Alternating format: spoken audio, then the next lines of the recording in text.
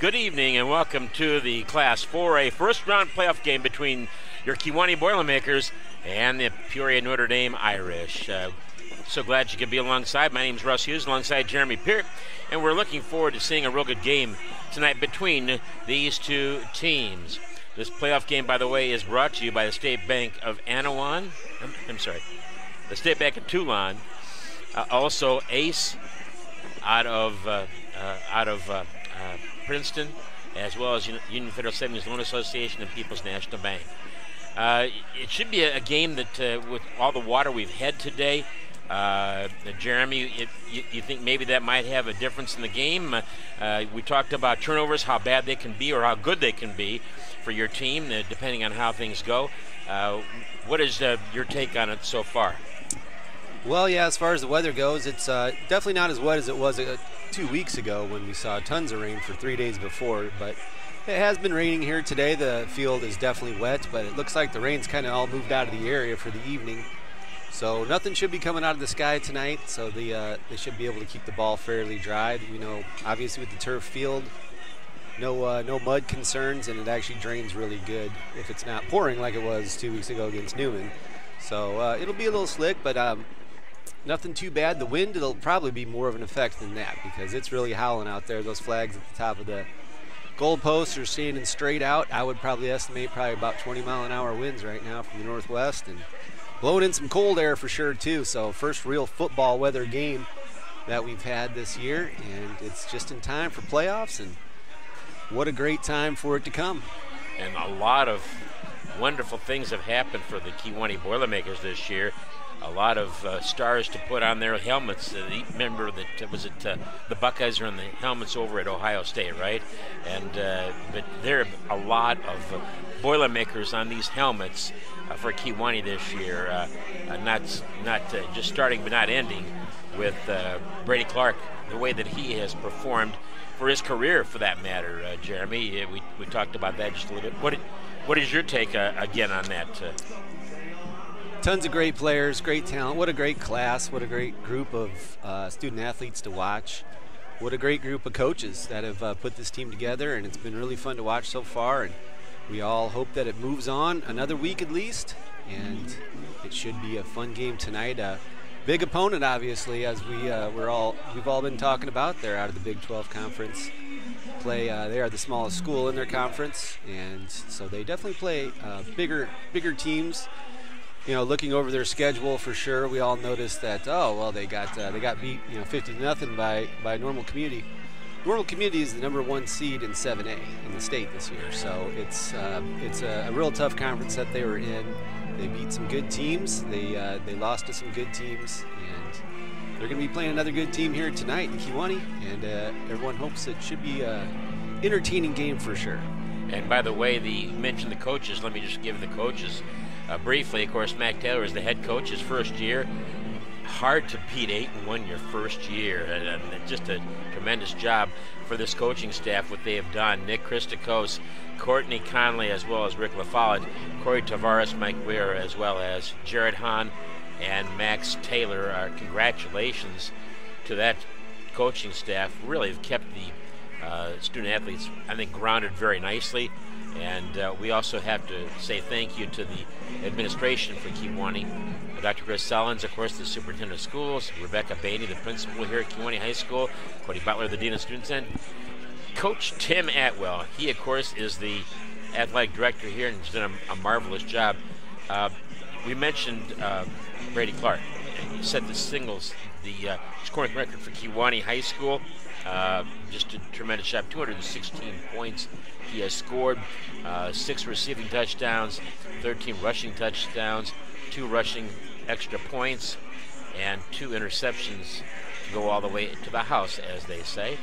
6 field goals. We got to witness 2 of those field goals that have come right to my mind, and I know they come to your mind too, Jeremy. Why don't you go ahead and mention those? Well, the first one was a game winner at Mendota last year on the road. It was an entertaining comeback victory for the Boilers last year, and he booted that field goal to end the game.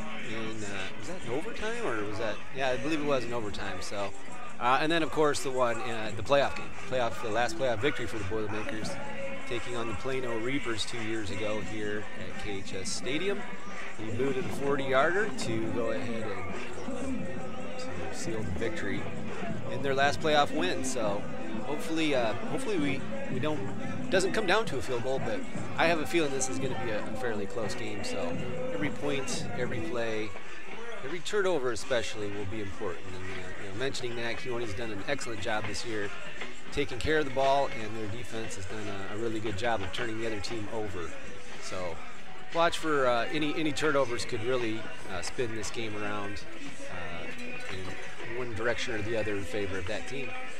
Yeah, and we also mentioned that not only does he have that type of a record, but in a single season he's at 112, and James Hart from 1978 scored 119 points, so he's in second place at that situation. Also, you got to look at a lot of things too. The fact that you have Blake Johnston, what do you call him? Sack man. There you go. I saw Coach Taylor called him an animal in one of the interviews, so that's very fitting as well. And in a positive way, of course. But career and season records, he's got 11 sacks already this year. I mean, and not only that, he leads the team in tackles. He's got 38 tackles.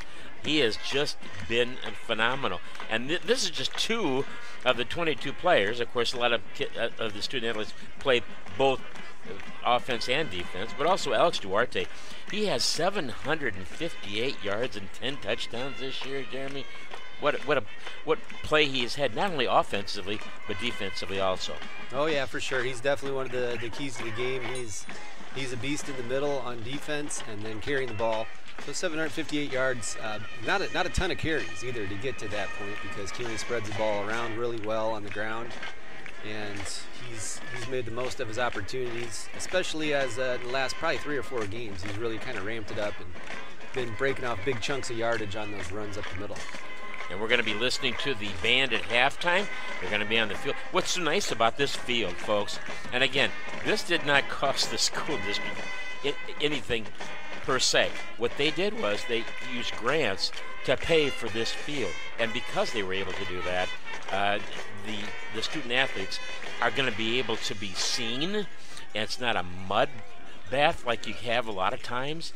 It's really nice to see, Jeremy. For sure, when you break it down, the cost of maintaining, a grass field throughout the year, and then all the things that you can't do. You can't have those lower levels, junior high and elementary school, all get to play here on the big field, and that's fun and important for them. And you couldn't do that a lot of times if you did have the grass, because you got to save it for the Friday nights for the big boys to play on. But it's great that everybody gets to use it. Soccer uses it as well, and you can just adds a lot of things. It's been a great addition, and it's fun to look at. It really pops on the YouTube as well. One more thing too, I want to mention that the volleyball team did very well. They ended up winning the first game over at IVC, and then they were defeated by Chillicothe IVC the next night, unfortunately. But a good season for the Boilermakers, the volleyball Boilermakers. A real good season for all of the fall sports, with cross country. Just a really nice job. Tennis, they did very well. A lot of kids went out for tennis, and just a marvelous thing how many of them went out, and that's it gets involved with the flavor of high school. It isn't just you want the student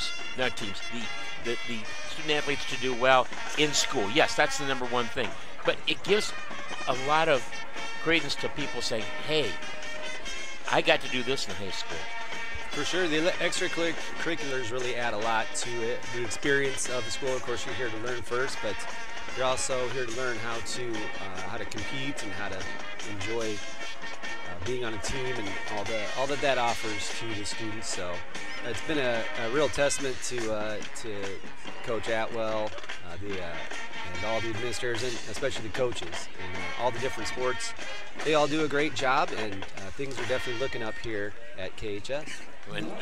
And we can talk about volleyball, cross country, golf, of course, soccer, and girls tennis. Those are the fall sports, and it leads into the winter sports, which we're hoping that doesn't happen for a number of weeks. We'd like to see Kewaunee go all the way. We'll see what happens. All the focus right now is on the football field for sure. Everybody wants that to continue. All the 256 teams in the state that got the privilege of playing in this first playoff week all want it to continue, and hopefully that will happen for the Boilermakers tonight.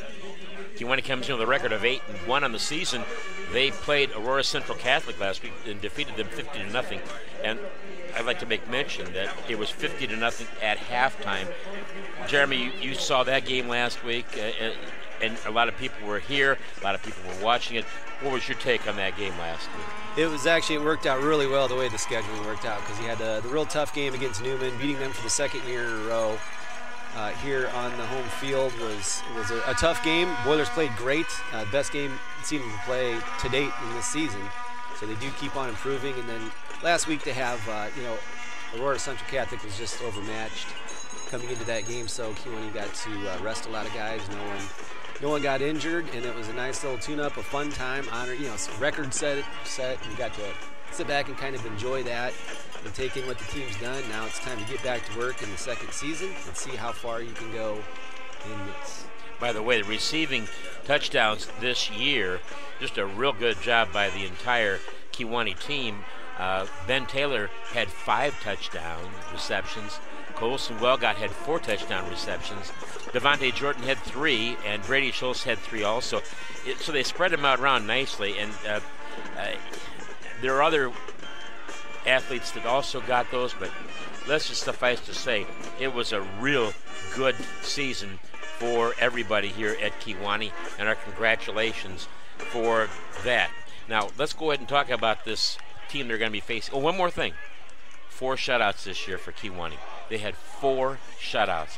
That is tremendous, and I believe they set the record for the most points scored average per game and gave up the least. It was just a tremendous season for the Boilermakers regular season. Now they want to, of course, build on it here coming up. But they're playing a team called Peoria Notre Dame. They are playing a team that is in a tremendous conference. They're 5-4. Kewanee's 8-1. Thank goodness Kewanee is going to be playing here at home, because if you might want to mention about the poor Rockridge Rockets. They were also 8-1, and they have to go to where? Westville, Casey Westville, and it's 1 mile closer from Casey Westville to Cincinnati, Ohio, than it is to Rockridge's school. So, wow. Yeah, you 8-1, and you have to go on the road for 300 miles, whatever that is. That's really rough. But the Rockets, after their season opening loss to Newman, reeled off 8 straight wins, including a win over Morrison, who was the one team to take down Princeton. So the Rockets are they're plenty strong. They got a big long road trip right here, but it wouldn't surprise me to see them win that game on the road and be moving on to the second round. Yeah, they've got a very good team. Notre Dame plays in the Big 12, which is actually not 12 teams. It's actually got 11 teams in it. But they have played very good football. They've played a lot of teams tough. Again, they ended up 5-4 in the season, but they did lose their last 3 games to Champaign Centennial, Normal Community, and of course to Peoria High. And when you look at that, I'm guessing here, if you look at all of the teams that they play, it's got to average about 1,200 to 1,300 kids. Probably over that, actually. Notre Dame is at 563, I believe their enrollment was. Manual's enrollment was right about 530, something like that. But other than that, every school was well over 1,000. Normal Communities over 2,000. And so definitely they've faced some bigger schools for sure. They're not going to be intimidated coming in here playing Kewanee, but Kewanee's going to have to go to work and try to change that mindset here in the first half. The quad captains are going to go to the center of the field for Kewanee, and they will be facing a coin toss. Hopefully they can get it. Cruz Paredes right to left. Cruz Paredes as well as Jackson Hawkins, and also Corbin Powers and Blake Johnston. And so now they're going to go out there and meet here at the midfield at the Big K. Beautiful field here, folks. You would not believe how beautiful this is. If you've not been out here, please come out here. By the way, you are listening on WKEI 1450 AM and 100.1 FM, as well as so we are also on Kewanee High School Sports and Special Events. Hopefully you're enjoying this broadcast, and we're going to be trying to bring you who wins the coin toss here. Jeremy, one more time. This leads credence to what is important, and that is the fact the wind is coming out of the, go ahead. Northwest, and I'd say 20, 25 miles an hour. So it's a stiff wind tonight.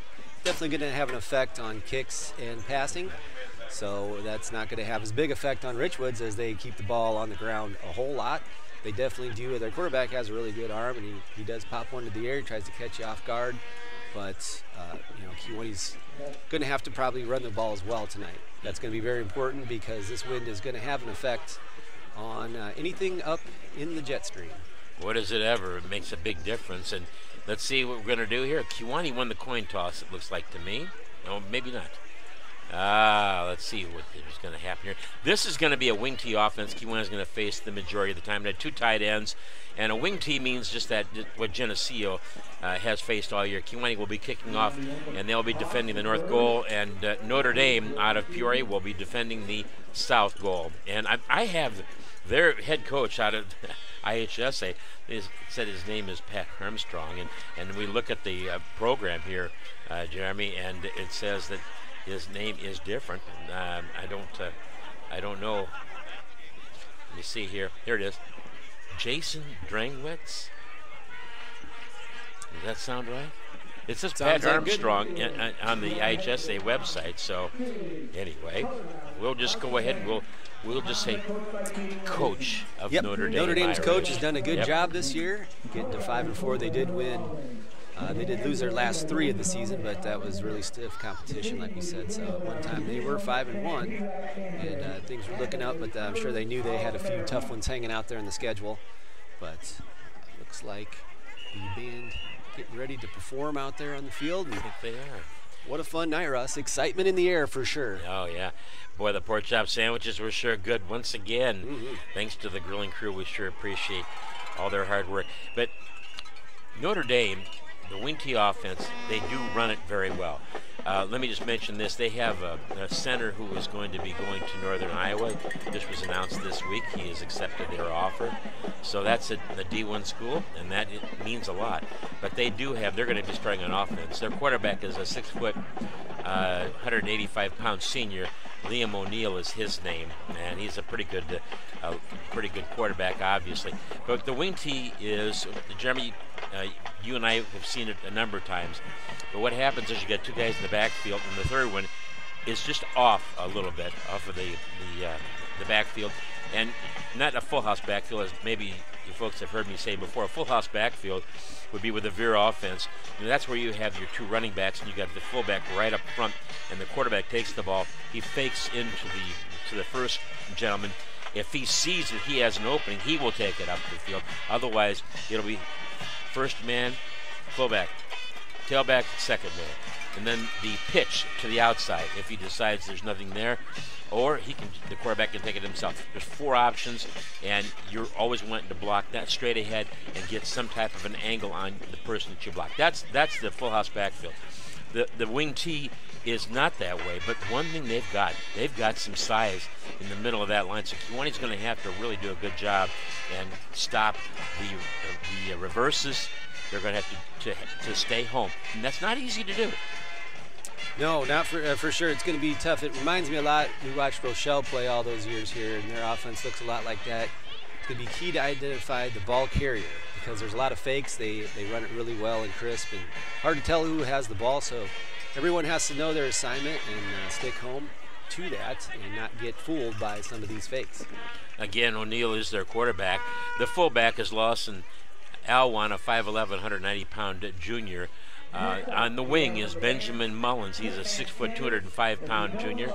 And the tailback is Jack Hanley, a 5'10", 180-pound junior. The center is Michael McLaughlin, a 6'3", 295-pound senior. The left guard is Matthew Baker, a 5'11", 195-pound senior. The right guard, Tommy Meyer, a 5'11", 245-pound senior. Left tackle, Patrick McFarland, and he is a 6'2", 220-pound senior. The right tackle is Brady Mullins, a 6'1", 250-pound sophomore. The right tight end is Jacob Pribez, and he is a 6', 180-pound senior. And Joaquin Heft is the left tight end. He is a 6'4", 180-pound senior. A lot of quality players there, but I like Kiwani's depth defensively as well as offensively, especially the way that they have played this year. For sure, yeah. There's a lot of beef on that line for sure for Notre Dame, and it's going to be tough to move them around. But Kiwani should be up to the challenge as their offensive line has really grown as a unit this year, and they've been really opening up a lot of holes, giving Brady a lot of time back there in the pocket to throw. And they've really come together and become one of the real strengths of this team. Also, we want to give you the defense for Kiwani because that's the way it's going to start out here. And the defensive ends, Blake Johnston, a 6'1", 205-pound senior, and Jackson Hawkins, a 6', 220-pound senior. The defensive tackles, Dan Boswell, a 6', 305-pound senior, and Corbin Powers, a 6'2", 260-pound senior. The linebackers, this is one of the biggest strengths of Kiwani this year. Alex Duarte, the man in the middle, he is a 6'1", 220-pound junior. Cruz Paredes will be one of the outside linebackers, a 5'8", 180-pound senior, as well as Devin Peterson, a 5'7", 190-pound senior. The safeties, Devontae Jordan, a 6'2", 180-pound junior. The hitter, he hits hard, folks. Fun to watch. Landon Mason, a 5'7", 160-pound, is also a senior. Landon Mason. The cornerbacks, Trey Amos, a 5'6", 140-pound senior, and Brady Clark, a 6'3", 215-pound senior, are the corners. So we're looking forward to seeing these two teams collide, and this is where you see, boom, they're going to collide. Should be a real fun game tonight. Kiwani's got to take care of the line of scrimmage, huh? For sure, it's going to be a real test. It's going to be obvious here at the beginning of the game. If Kiwani has to start creeping their defensive backfield up to stop that run, that's really going to open up that pass over the top for the Irish. So if Kiwani can go ahead and play it straight up like they want to, and not have to really cheat their defensive backs up to stop the run, that'll be a good indicator that they are winning the battle up front. By the way, I want to give you the chain gang out there in this cold weather. They're all standing up there doing a good job. Of course, we appreciate them. Randy Cernovich, Tim Boswell, Robert Willie, and Richie Swanson. And, of course, Jerry Thompson over there on the flag on the southeast portion of the field. And he is at VFW 8078. We sure appreciate him also, what he does. Kiwani is going to be in their home black uniforms, the black helmets, and also the black pants, and the orange numerals, as well as the orange K on one side of the black helmet. I've noticed that Notre Dame has that kind of a green color helmet. It's like the New York Jets helmet. It is, yeah. And it kind of got a little sparkle and shine to it, a lot like the Irish up in South Bend. So it's a pretty looking uniform that they have as well.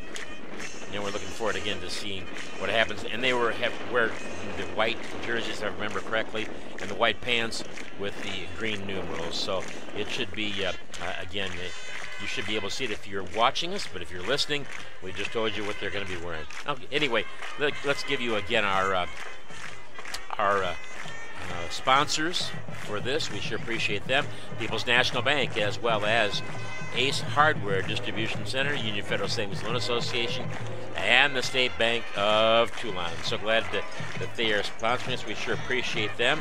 And again, this should be a heck of a game. By the way, all the stats that I've been giving out, Jerry Salisbury. Thank you to Mr. Stats, Jerry Salisbury, compiled by he and names are escaping me. I'm sorry, folks. But Mick Sienkiewicz. Thank you very much. Mick Sienkiewicz for a lot of years did that. Yep. Bob Westland, who has really been blessed to keep really accurate records over the year. And it's been nice. Excuse me, Jeremy. Go ahead. That's all I was going to say. Okay. Well, we're looking forward to seeing the Kiwani.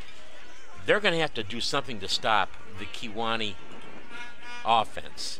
And they've got some big guys. And I think the whole premise of this game is going to be because they need to go ahead and come through defensively for them to get to the quarterback and to stop Brady Clark. And they're going to also have to stop Duarte. And that's two huge orders. Plus, you also have Chris Paredes who comes in.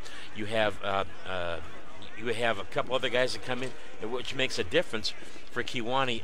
Ben Taylor, you have Devontae Jordan, Corson Walgott, Brady Schultz, you also have Trey Amos. So you have a lot of skill position players who are performing at a very high level. Devin Peterson comes in offensively too. He runs the ball pretty well. So we're seeing also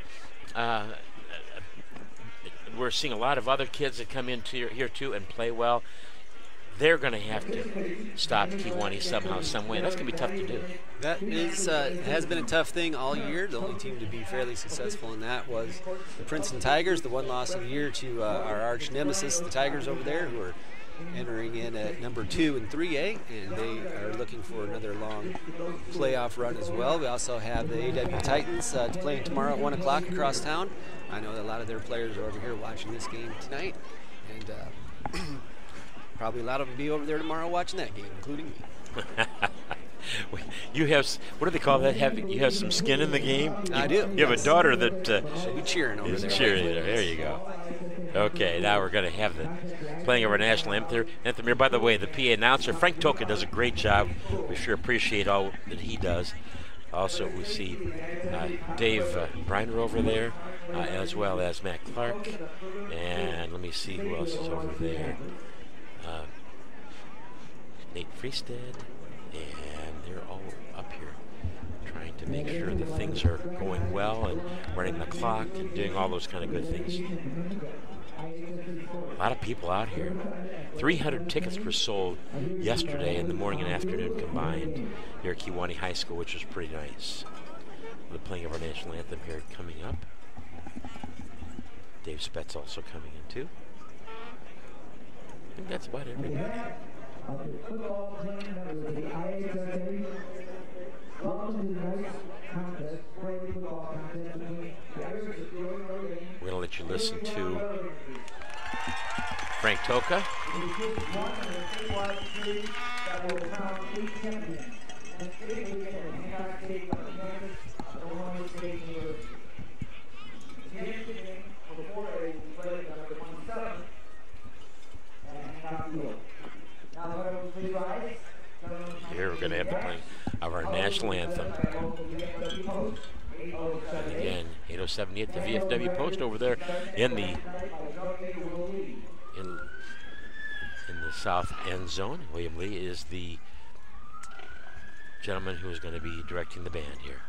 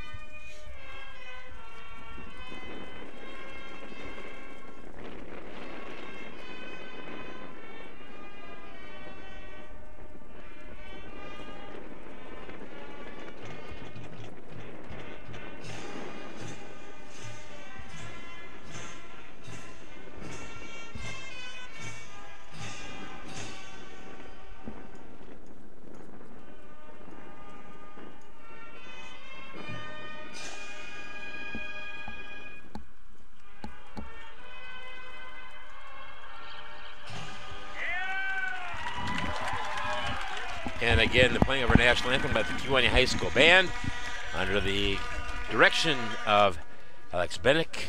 Does a wonderful job, of course. They all do. And we do appreciate their work. And Kewanee will be kicking off in about 37 seconds. Ooh, couldn't get that window shut quick enough for us. That wind is, luckily, it's not even blowing our direction into the window, but it's howling and it's swirling around out there. Chilly night, football weather for sure. And it's going to be a fun one. There's a buzz in the air as well as a lot of wind. Oh, boy. And with a lot of good pork chops smelling in the air too. Which is Yeah, it's neat. blowing right from the pits, right over the stand, so that's got to help Yeah. sales some, I'm sure. Oh yes, it has to. Looking forward again to this game. We have for ever since Kewanee made the playoffs. We knew they were going to make it. We just didn't know who they were going to be playing, and this has just been a marvelous thing for the Boilermakers and also for the city, quite frankly, and as well as and now we're seeing this.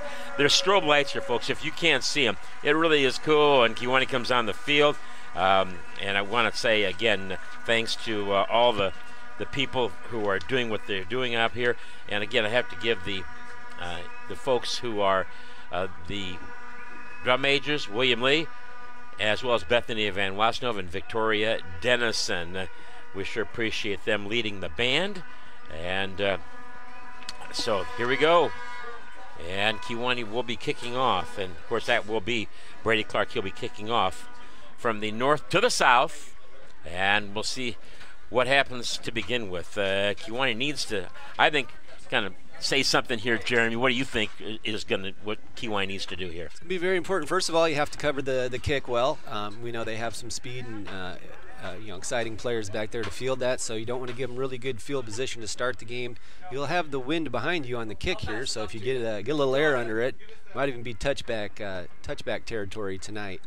But those first couple of plays when they come out and see how the lines play, see how the teams are matching up, will tell a lot. And then it does also matter how the game progresses, of course. I mean, the first couple of plays, everyone's at maximum level of hitting, but to sustain that throughout the entire game, Kewanee's done a really good job of taking over the games later on throughout this season, and I can't wait to see what happens, Russ. Yep, the Irish, you've got three guys back there for Notre Dame, and let me give you their names here real quickly. The one that comes right to my mind is Blake Maxwell. He's on the near side, or right in the middle, I should say. But there's three gentlemen back there. Jack Hanley is on the near side. One of their starters, yep. And on the opposite, looks like is that 22 over there, Blake Maxwell, I think, on the far side. So just about to kick it off in the 4A first-round playoff game. And you're going to wonder who's going to be, this team will be playing. It'll be the winner of the Harrisburg-Carterville game, which will be going on tomorrow, I believe. Here comes the kick. And it's going to be a nice long one. It's going to be over the head. It's on the ground, and they do get it back. I thought maybe they might foul, but and now they're going to go down the field. And making the play was Brady Clark, stopping him on the far side. Somebody lost protection there, it looks like. Not ideal. Yeah, the two receivers bumped into each other. The ball kind of landed down at about the 2-yard line, but one of the receivers picked it up and found a lane down the sidelines for a pretty good return. It looks like he got it out just beyond the 30-yard line of Peoria Notre Dame, where they will take over 1st and 10. Okay, their quarterback again, Liam O'Neill. And again, the fullback, Lawson Alwan. Tailback, Jack Hanley. And the wingback is Benjamin Mullins. Okay, and they do line up in that wing T. Two tight ends, always. And they're going to run right at Kewanee. Under center is O'Neill. He's going to hand the ball off to the second man through. He's going to be hit, but he goes down. He's going to pick up about 5 yards. Let's say 4 yards. That's Hanley. And it looks like a gain of maybe 4 on that one, yep. Russ. 2nd down and 6 from the Notre Dame 34-yard line. Expect to see a lot of that. That was kind of off tackle. They will also hand it straight up the gut on a lot of them, and then also try to pop it outside as well. So probably a steady diet of that tonight. And a lot of misdirection, I think, too. Under center's O'Neill. He's going to hand the ball off to the first man through. He is going to be brought down. It looks like on the tackle that time for Kewanee is Duarte. About 4 more on that carry. Did you see who carried that one? I think it was the fullback. Alwan, right? Yep. So 4 yards and 4 yards so far brings up a 3rd and long 1, short 2 for the Irish. 10:45 left to go in the first quarter. It's the Boilermakers and the Irish. And Kewanee facing This is a reverse, and it's going to be a first down out to the 45-yard line. On the tackle was Duarte for Kewanee. What's that? Number no, I'm one, sorry. Mullins on the carry for the Irish. Looks like he gained about probably 5 yards on that. Yep. And that was actually Landon Mason on the tackle that time. So 1st and 10 from the 44-yard line of Notre Dame Irish. Not the Fighting Irish, they're just the Irish. Again, the consolidation between Bergen and Spalding, probably around 15, 20 years ago. Their head coach, by the way, used to play for Bergen. He was a sophomore on the team that beat Kewanee back in 1985, believe it or not. 1st and 10 for the Irish. Man in motion is Mullins, and the ball's on the ground. Let's see if Kewanee can get it. Nope. Be 2nd down. Looks like a missed snap between the center and quarterback on that one, so it's going to be a loss of about a yard or two. 2nd and 12 for the Irish on this one. Would have been nice if Kewanee could have jumped on that ball. Oh, that would have been sweet. Mm-hmm. Still a wasted down for the Irish. So Kewanee will be facing the Irish. They're at their own 43-yard line. You mentioned was a loss of 1, right?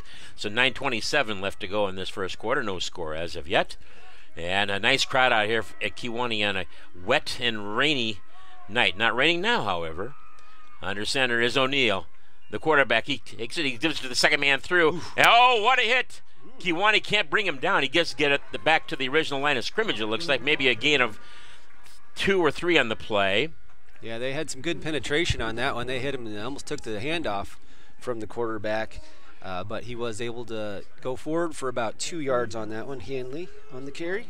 So it'll be 3rd down and 10 from their own 45-yard line. Let's see if they don't get this. If they decide to punt, they'll be punting into the wind. And it's a strong wind, as Jeremy mentioned. You said 25 mile an hour, right, Jeremy? That's my guesstimation. Man in motion is Mullins once again. Under center is O'Neill. He is going to be throwing the football, rolling out to his left. He throws it out. That's going to be incomplete. It looked like it slipped out of his hand. Is that what you saw too? Yeah, he didn't get a good pass on that. It was at the feet of the receiver, who was open if he could have raised that ball up a little bit for the receiver. But he was being pursued. I'm not sure if it was Blake Johnson or not, but that's always a good guess. But he did have some pursuits, so he was really sprinting out hard to this direction. He is a left-handed quarterback, so he was rolling the easiest way for him. But that brings up 4th and almost 10. So probably going to see a punt here into this stiff wind. Now they're huddling up though. Could be going for it. It's 14 seconds left to go before they have to punt. Before they have to have this ball sitting playoff at the 45-yard line of Peoria Notre Dame. And O'Neill is in the shotgun formation here. And Kewanee is going to be, we're going to call timeout here? Yes, they do. Does Kewanee call timeout, or does Notre Dame call timeout here? I wonder. 8:18 left to go in this first quarter, and the Boilermakers really doing well. So it's going to be 4th down and 10 no matter what.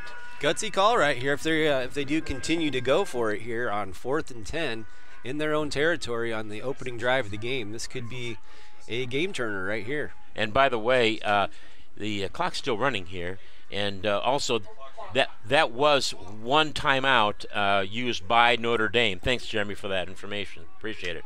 So hopefully Kewanee can get that stopped here. We still see O'Neill in the game.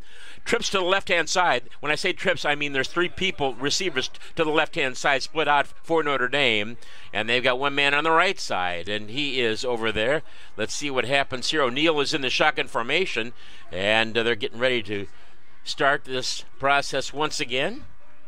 Big play right here early on. Yeah, it really is, because if they are able to go ahead and get a first down, they're still in the driver's seat and they keep it going. And if Kewanee stops them here, they get the ball in very He might also just quick kick this as well, so you never know what's exactly going to happen. He could just pull it back and kick it, but it's a big one. Let's see. They're getting everything sorted out there and just about ready to blow the whistle, it looks like. And well, you see those guys out there, and it's so much fun when you've got the front 4 that can really rush the passer. It's so much fun to see them have their ears back, and man, they're going after it. And this is fourth down, and they're going to go for it. Shotgun position, O'Neal looking. He's going to put the ball out there. It's going to be a string, and it's going to be stopped over there by the Boilermakers. Blew up over there on that side. Does that Cruz Paredes, I believe? Paredes, oh, wow. Yeah, they had 3 split out to the near side. They went to a screen pass on the far side, but Paredes stayed at home, put the nice, beautiful open field tackle. Huge play right there. Boilermakers take over in their own territory at the 41-yard line.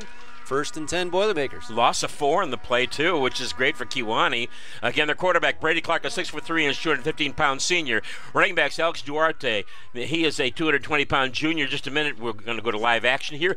Under center will be Brady Clark for the Boilermakers. One man in the backfield, that is Duarte. And it's going to be a whole run by Clark. He's going to be brought down, but he's going to pick up a couple of yards, I think, on the play that time. And also, let's give you the rest of the guys. Ben Taylor, one of the wide receivers, a 5'8" 160-pound junior, and Cruz Paredes, a 5'8" 180-pound senior. What a great job on that defensive play by Paredes, by the way. Colson Wellgott, one of the wide receivers, a 5'9" 165-pound junior. And here we go, 2nd down and 8, Jeremy.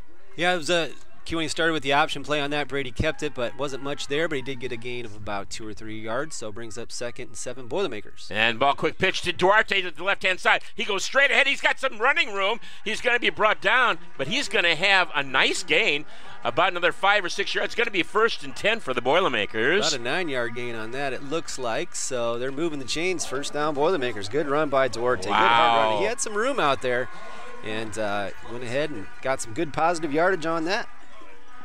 Duarte out for Kewanee. By the way, Duarte also playing very, very well. He is a 6'2" 180-pound junior for Kewanee. Wellgott now is split out to the left-hand side.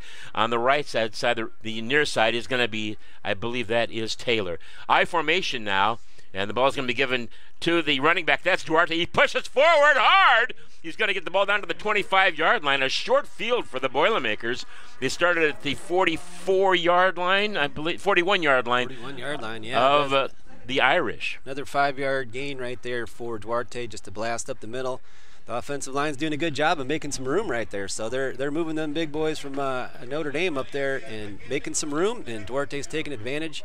2nd and a long 5 for the Boilermakers. 6:25 left to go in this first quarter. Kewanee and Notre Dame from Peoria playing in this game. Outside is, I believe, Peterson is going to be in the slot, and Wellgott split up to the wide side. And now with the ball is going to be Kewanee's big run for Brady Clark right there. He gets up to the 15-yard line, and someone's hurt. Oh, no. Oh, my. Going to be an official's timeout. Let's see what happens here. 6:08 left to go in the first quarter, and let's see what we got here. And it's going to be a 1st and 10 for the Boilermakers. The ball is down to the 15-yard line, and we're going to have... It's Brady down on the far sideline, unfortunately, so that's not good. No, it sure isn't. Well, let's go ahead and talk about this first drive they've had so far, Jeremy. It's been he pops right back up, doesn't he? Yeah, he's a tough young man. Look at him. He's running off the field, but that is very encouraging, Ross. Oh, but yeah, I hope he's okay. I mean, he doesn't go down hardly ever, so that was definitely scary. But it's great to see him coming off under his own power, actually jogging off the field under his own power. So that is a big play. Don't know what happened. It was way on the far sideline, but as soon as the tackle happened, we saw some of the Boiler players kind of waving the trainer out there. But hopefully he's all right over there in the sidelines, and looks like we're going to have Colson coming out. Colson Wellgott will be the quarterback. Yep. For this play, it's 1st and 10 Boilermakers at the 16-yard line. Red zone for the Boilermakers tonight, and he's going to hand the ball off. It goes to Duarte. He's going to be hit once, twice. He's going to lose a yard. He's going to be brought down back to the 16-yard line, and Brady Clark comes right back in. The young man is so tough. I mean, that's a heck of a hit on the far side. So they're going to say no loss, no gain, of course.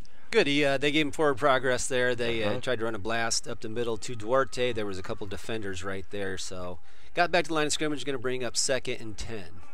Okay, Boilermakers have got trips to the right-hand side now. One man split out to the left. Duarte in the backfield next to Brady Clark in the shotgun formation. He takes the ball. He rolls out to his right-hand side. He's looking. He throws the ball up. It's going to be caught out there at the 10-yard line. To the 5. It's a first down. It's going to be close to the goal line.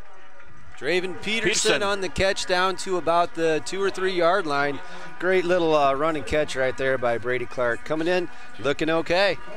1st and 10. Yeah, Clark really rolled out nicely, and the offensive line really gave him good time that time. I like the way this play is made because they roll him out to the near side here, and they let him go ahead and find somebody that's open, and they do that every time. Okay, now split out the left-hand side is Duarte, and right-hand side is going to be Taylor. With the ball is going to be Clark. He hands it off. It's going to go in for a touchdown. Duarte on the touchdown. Alex Duarte goes in for the touchdown. Touchdown Duarte. Touchdown Boilermakers, and Peoria leads it 6-0 with 4:31 left to go in this first quarter. Wow, that was a nice drive. A short drive, though. Remember that's a big thing so far as we can tell. Jeremy, Kewanee goes and comes down the field 44 yards. Nice drive to start the game, and Kewanee will be kicking off here shortly, but they'll have an opportunity to kick the extra point here first.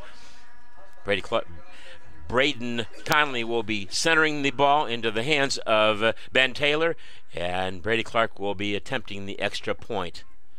6-0. And here comes the center snap, and the kick. It's up, and it is good. Boilermakers now lead it 7-0 here, and wow, that was a textbook drive. I understand it's a short field, but it's just like the schedule that Kewanee has. People say, oh, it was an easy schedule. You know, you can't do anything but play the schedule that you got. And they beat a few really good teams that made the playoffs, like Newman Central Catholic. Okay, let's just do that. And Monmouth Roseville. And you go right down the line, Jeremy, and right there, they take the 44 yards, they go down, they score. They didn't turn the ball over. They took care of the ball. It's fun to see. Oh yeah, great start. You couldn't ask for much more than that. Great start, great job by the defense to turn Notre Dame over. I'm guessing this stiff wind had something to do with him going for that 4th down, because he put the ball up in the air. He's probably not going to kick it too far, but Kewanee took advantage of that and drove right down on. Well, let's see, what do we have? Not that many plays. 1, 2, 3, 4, 5 plays. 5 plays for the touchdown. Wow. 6 plays. Sorry, I forgot about the pass. And remember now, too, the fact that Kewanee will be kicking with the wind to their back, and that'll, of course, be Brady Clark out there. Let's see. Looks like Blake's actually Blake Johnston. kicking. Yeah, Thank so, you. Okay. Yeah, give Brady a little break over there. Blake kicks it well as well. And it's going to be, again, they mess it up again, and they finally get it right at the 1.5 yard line, and they get outside again. And Kewanee's going to finally put them down, but still not. It was a great return. Well, it's almost like they're letting that bounce on the ground to try to let the coverage team get down on him, and then he uses his speed to go to that far sideline. And both times they found a little bit of a lane, but only got out to about the 24-yard line. So not, a touchback comes back to the 25. So actually better for the Boilers that they didn't let that roll in and get the touchback. Might have been trying to let it roll into the end zone and then just getting the touchback, but it wasn't going to make it. So they had to pick it up, but pretty good return after that. It looks like a penalty. All right. Well, that bodes well for the Boilermakers. It's going to bury the Irish deep in their own territory. It looks like the ball's going to be on the 3-yard line. I wonder if he might have touched a knee. I'm not sure what happened, but something happened for him. There couldn't be a penalty to take him back that far. No, so that must have been, he was down when he picked up the ball, and they're buried in their own end zone almost. O'Neill has the football, and he is going to give the ball to one of his backs. I think that was the fullback up the middle for a gain of maybe 1 or 2. That would be Awan. And so Kewanee leading at 7-0 with 4:02 left to go in this first quarter. Again, the Peoria Irish out of Notre Dame in Peoria, Illinois, playing a really tough conference. And so it'll be 2nd down and 9, and O'Neill will have the football. He hands it. He's going to hand it off, and Kewanee, and he breaks 2 tackles. He gets to the secondary. He's going to have a first down. And that'll be out to the 18-yard line. Yeah, one of those, you can't tell where the ball's at on that handoff, and the guy came through around the edge. Number 1 ran the ball, Mullins, on that. On that pretty from about the 15 out to the, or from about the 5 out to the 18, so about a 13-yard gain on that. And that wing is very deceptive. As you mentioned, they follow through on their fakes very well, and that's one of the reasons why they're so successful. 7-0, Kewanee with the lead. 1st and 10 now for the Irish. O'Neill under center. He's going to hand the ball off, and he gives it to the same guy again, Mullen. He's going to turn it back. He stays at his feet, and now he's to the 40. He's going to be brought down at about the 48-yard line for Notre Dame. It's at the Irish 48. It'll be a gain of 31. Yep. Big gain. Same play right there, and he just got behind the defense. The Irish were really blocking well downfield, and he found a lane up the middle for 31 yards. 1st and 10 for the Irish. Again, that's something that, when you play everybody up like that, there's not a lot behind them to stop it. And the linebackers were covered at that time too, unfortunately. O'Neill, the quarterback, once again. And here we go again. This is that same setup, that wing tee. This time the wing, Mullins, is to the far side. He's going to be blocking. The ball is going to be hit. Oh, Duarte coming in and putting a hit along with Hawkins. I think that was, 24 all went on the carry on that. Nothing doing on that. No gain. 2nd down and 10 for the Irish. And the Boilermakers again stiffen up if they can get him stopped here. You think they would try that again? That was a tough play that last time for the Irish, and they turned the ball over at the 44-yard line. Let's see what happens here. They tried we the put him screen in that pass. Position again. Yeah. 2nd and 10 here. Okay. Deuce backfield in the wing tee. Ball's given to the wing, and he goes off, and he's going to be brought down, but not before he gets down inside the 30-yard line of Kewanee. So that's going to be 24 yards maybe on the carry right there. Who yep, was and he's that on still the carry? down. It was the wing. It was Hanley. Again. I think it was Hanley, I think. I'm sorry, the tailback, excuse me. He's brought down at the 26-yard line. Might have got the wind knocked out of him. So from it looks like the 26. I could be wrong, but they had the ball at the 49 of Kewanee, or of the Irish, and they brought it down there. So that's a nice gain for them. A couple of big runs up the middle, 3 of them so far actually for the Irish, as they tend to the player that's down. Hopefully everything's all right with him. And talking with their coach yesterday, we had a nice conversation. He says, I said to him, I'm not going to wish you good luck, Coach. I said, but I do hope that nobody gets hurt. And he said, yeah, I agree with you on that. I hope nobody gets hurt. So hopefully everybody's okay. And now we see Hanley. He's running off the field, which is good. 1:55 left to go in the first quarter. Kewanee leads us 7-0, but the Irish are driving for Notre Dame. They've found something they like, and they've been exploiting it just a little bit there, haven't they? Yeah, it's been pretty much the same play these 3 times. I think actually one might have been, 2 of them were the same, and then this last one was a little variation off that, but up the middle, and they're into Kewanee territory for the first time. Well, once again, it'll be 1st and 10, and they're going to hand the ball off. This is Mullins again in the wing. He's going to be brought down. Again, he has positive yardage, about 4 yards, I believe, on the play. I think was it Johnston, I think? Brought him down, looks like it on the far side. So gain actually of 2. So I'm glad I was wrong there. Yeah, it's good to be wrong in that direction, Russ, for sure. Okay. 2nd and 8 for the Irish at the Boilermaker 27-yard line. And at 1:12 left to go in the first quarter. Again, Kewanee will have will be against the wind starting in the second quarter. And once again, under center is O'Neill, their quarterback. He's going to hand the ball off, and he is going to be, oh my goodness, what a hit that time by the Boilermakers. That was up the middle, Alwyn on that one. I was looking at the fake on that one. I thought they were coming outside with it, but the handoff side, not sure if that who got that tackle, but good job keeping it out and who had the ball. That might have been 52 Ayers Simmons on that tackle right there. And they're getting a lot of young men in and out of that lineup, or athletes in and out of that lineup in the front, which is nice to see. By doing so, it keeps your line fresh, which is good. So third down for the Irish. They are at the Kewanee 28-yard line. Under 20 seconds now left to go in this quarter. The ball is going to be given to their running back on the wing, and that's Mullins. He's going to be hit once, twice, but he's finally brought down, but he gets inside the 20-yard line to the red zone. It's going to be a gain of 8 or 9. It's going to be a first down for them. Yep, that's going to move the chain, so first down for the Irish at the 19-yard line of the Boilermakers. And now coming in for Kewanee, as you mentioned, they're getting a lot of people in and out. That's Corbin Powers coming back in, and he will replace Gandaria, and that'll be the end of the first quarter. Kewanee leads us 7-0, but the Irish are driving. They've got the ball at the 19-yard line of Kewanee. Let's go ahead and give our sponsors list once again, just real briefly. One or two of our people, we sure appreciate them. Of course, People's National Bank, as well as the State Bank of Toulon, Ace Hardware Distribution Center, and Union Federal Savings and Loan Association. We sure appreciate all the help, obviously, and we want to mention that become part of a winning team, visit acehardware.com/careers and search Princeton. Also, don't forget about Union Federal. Take charge today, open a checking account with Union Federal and get some of the best fraud prevention available.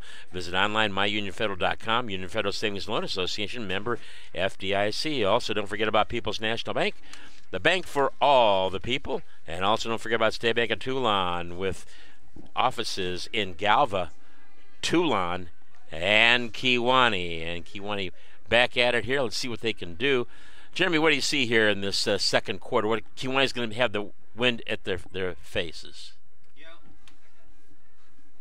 Yeah, only one pass on that first drive when we had the wind at our back, so I expect to see a lot more of the ground game when we do get the ball back. But let's hope we get the ball back with 0 points on the board still for Notre Dame, as they've really put something together here on the drive. 6 first downs now in the game for Peoria Notre Dame. Okay, Mullins is on the near side. He's the wing. Ball's given. He's kept. No, he's going to be brought down. Nice job that time by the Kewanee defense. All on the carry. Cruz Paredes, Drevin Peterson, and Alex Duarte out there for Kewanee, I believe. Nothing doing on that play. Again, they've had a tough time going up the middle to Alawan. Most of their success has been to Mullins off tackle. By the way, at halftime, we'll have some short time to give some stats, and then when the band comes on the field, we're going to let you listen to how wonderful the Kewanee High School band is. They really do a nice job, and I know you're going to be really have an opportunity to enjoy it. 10 seconds left on the play clock. Let's see how long it takes them to get this off. Down to 5 seconds now. Again, and now they finally get somebody under center. They get it, and they flag. Get it. And it's going to be dead, yeah. Went 0 on the time clock, so that's going to be a 5-yard penalty on the Irish. First penalty of the game. Is that correct? That's correct. Yes. So it's been a cleanly played game so far. They took a lot of time in the huddle right there and just couldn't get the snap off in time. So that's going to bring up second and about second 14. O'Neill was over talking to his coach or offensive coordinator. He's over there right now again, and again it's down to 20. Now, when he came back over, it was 11 seconds, so he's got a little more time this time. 11 minutes left to go in this first half. Kewanee leading it by a score of 7-0. It's kind of an advantage for the defense, though, because if you know the clock's right there at 1 or 2, you can pretty much time the snap and get up in it. So time clock at 3. And they're going to hand the ball off. No, about to pass is the quarterback, O'Neill. He's going to throw the ball out there. It's incomplete. Intended over there to the Anthony Syme, and he is one of the tight ends. Irish offensive line did a good job protecting their quarterback there. He put it out there. The ball went off the hands of the receiver. So that'll bring up 3rd and 14 for the Irish at the Kewanee 24-yard line. Big play right here. I think it's safe to say it's 2-down territory also. This time the wind is at their back, so if they are going to try a field goal, this is the direction you would want to try it. Okay, so it is going to be 3rd down and 14 to go for the first down. They do split a gentleman out there. That's Joaquin Heft on the far side. I think it's a slot to the left-hand side, I should say. Now under center is he's going to have the ball. He's going to go out. He's going to have some running room out there. Kewanee's not getting out there, and they finally do, and he gets by him. And O'Neill is going to be brought down, but he's going to be close to a first down, if not having it. Looks like Going to be just short, it looks like. 4th and 1 maybe. So good run. He did. O'Neill did have a lot of room out there. Jordan came up from guarding his receiver and did put a stop on him there to bring up a big 4th down right here. 4th and 1 at the Kewanee 11-yard line. Okay, 10-11 left to go in this first half. Kewanee leading it by a score of 7-0. And O'Neill has got the play from his head coach. Okay, tight formation this time. You know they're going to run the football here. Can Kewanee get him stopped? 4th down and 1, big play here in the game. And the ball is going to be given to the sneak. Yeah, he sneaked it and he got it. O'Neill got a couple yards on that sneak. He just put his head down, went behind his big center. Kewanee says they've got the football. They said it's a fumble. Kewanee says they got the football. Brady Clark's coming over here. He says, we have the football. Let's see what they say here. We do have the football in our hands, so that's looks like they're pointing towards Notre Dame, so they will keep the ball. But, yeah, the Kewanee defender, I think that's Duarte, came up at the bottom of the pile. He had the ball, but the officials didn't see it that way, so it'll be 1st and goal for the Irish at the 7-yard line. Let's say they 7. That's fine. 9:42 left to go. Once again, the Irish looking to try to knot this score up. Their second drive of the game. The ball is going to be given to the wingback, and he's going to get the ball into the end zone for the touchdown. So that goes in there. That's Mullins, 8-yard touchdown run with 9:30 left to go in this first half. Let's see if they're going to go for 1 or 2 here. O'Neill stays on the field, and we'll see if they kick or if they're going to go ahead and go for 2. And we saw this last few years, haven't we, Jeremy, where they have the line all the way over to the left-hand side and they come back over. Let's see what they do here. Yep, that's exactly what they're going to do. And they will attempt the extra point, a kick. Kicking for them. It's 24, so that's going to be Alwyn, and their quarterback is holding. And here's the kick. It's up, and it is good. So 7-0, 7-7, I should say, is the score right now. And a long drive. That was a 97-yard drive by the Notre Dame Irish. 6 first downs on that drive, and a lot of it were runs from Mullen, who was up to 68 yards. I think he had 63 of them on that drive right there. So they've definitely identified something with him coming around off tackle, and he's really weaving his way. He kind of cuts it back inside, and he's been finding room there. So Kewanee will have to find an answer for that. But right now we're going to be on offense, heading into the wind, and we'll see if we can get some more points on the board. A kickoff return for the Boilermakers coming up. Again, Kewanee will be getting the football to start the second half. Let's go ahead and give you the starting lineup. Kewanee had the football for a very short period of time offensively. Again, Brady Clark is the quarterback, 6'3", 215-pound senior. Alex Duarte, the running back, he is a junior also. Cruz Paredes is a 5'8", 180-pound junior. And Ben Taylor is one of the wide receivers, a 5'8", 160-pound junior. Colson Wellgott, another one of the receivers, is a 5'9", 165-pound junior. Brady Schultz is the tight end, a 5'10", 170-pound junior. Trey Amos is the other wide receiver, and he is a 5'6", 140-pound senior. They also will have come in there Devontae Jordan. They'll rotate the kids in and out. Braden Conley is the center, a 6'1", 195-pound junior. The left guard Jackson Hawkins, a 6 foot, 220-pound senior. Left tackle Dan Boswell, a 6 foot, 305-pound senior. And Corbin Power is a 6'2", 290-pound senior. And the right tackle is Leo Gandaria, a 6'5", 320-pound junior. So. Well, there was a couple of key plays on that drive. The Boilermakers almost had them stopped 2 or 3 different times on 3rd down in that drive, but the Irish were able to find a way. The biggest play I would say was O'Neill getting on 3rd and 14. He gained 13 yards, and that they did convert that 4th down, and that really propelled them into the end zone. So ball keeps blowing off the tee right now. That's how strong this wind is. It's really a whipping right now. So they will be kicking with the wind, so the Kewanee receivers will be back deep to receive that. Back there deep, of course, is normally it's Amos and or Taylor. I can't see on the near side who that is. That's not the same number we normally see here on the near side. It's going to be into the, I'm guessing it'll be into the end zone. because this is going to be a stiff wind, as you mentioned. And here's the kick. They were offsides, by the way.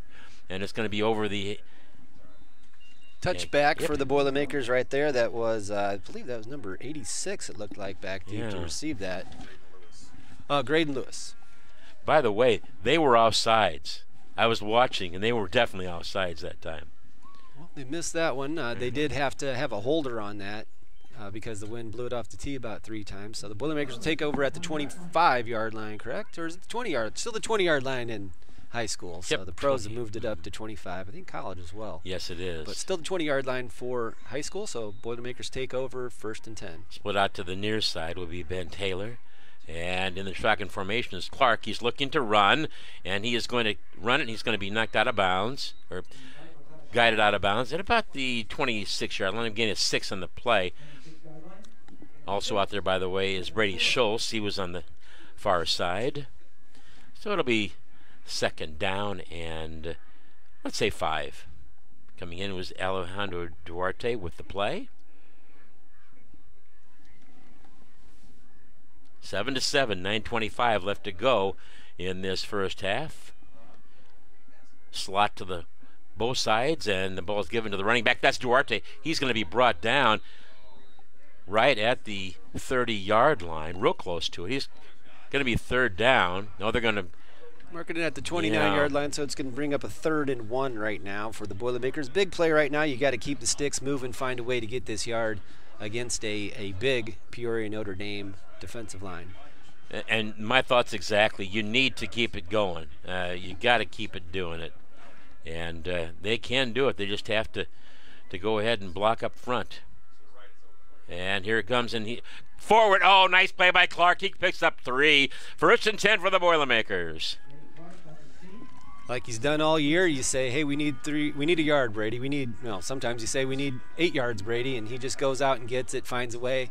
You kind of knew that sneak was coming right there. He's going to identify where the hole was, and he just got low and scored it through there, 3 yards. So it's going to be 1st and 10 for the Boilermakers at the 32-yard line. So maybe 2 yards on that. Yep. So the Boilermakers trips to the right-hand side this time. Split out to the near side is Duarte. And under center this time is Brady Clark. They're coming in. They're blitzing here. Ball's going to give him the running back, and he is brought down, but he is going to pick up a couple of yards. That is maybe 1 there for Duarte. Duarte, yeah. So it'll be 2nd down and 9 to go for the 1st down. See Blake Johnson's hair over here on the sidelines? No, looks like he's gone gold with the hair so far. So the sack man got an interesting haircut over there. Plenty of time. Colson Well got split out to the right-hand side. And, again, kind of an odd defense. It's 3-3-5. They've got 5 defensive backs, 3 safeties, and 2 corners. The ball is going to be kept by Clark. He's going to turn the corner. That's speed, and he's going to go out of bounds at about the 45 yards. 1st down, obviously. He's going to pick up about the 43-yard line. So that's a 11-yard gain. Nice play that time, and good decision making. Rather than just to pitch the ball, he has got some wheels. I mean, he has a lot of speed, and he showed it right there. Yep, it surprises a lot of people, and I think it surprised that side of the Irish line right there. Good blocking as well by that side by the Boilermakers to free him up and give him that chance to get the edge and get the 1st down. 7:16 left to go. Split out to the left-hand side is Taylor. In the slot is Schultz. Dual slots again, and it's going to be given on the draw to Duarte. He gives a stiff arm. He's got some running room. He is going to stay on his feet. He's going to get to the 50-yard line. Wow, what a run by Duarte, huh? Yeah, that was a delayed handoff to Duarte right there, who had 2 or 3 Irish staring at him as soon as he took the ball, but he fought him off and then hit the Jets. We got over to the side and dove up to the 50-yard line. The officials are talking about something right here. Well, that was a heck of a run by Duarte. That was a really tough run right there. Oh. Yeah, then he dove forward at the end, so that's a 7-yard gain on that play. Let's hope that stands.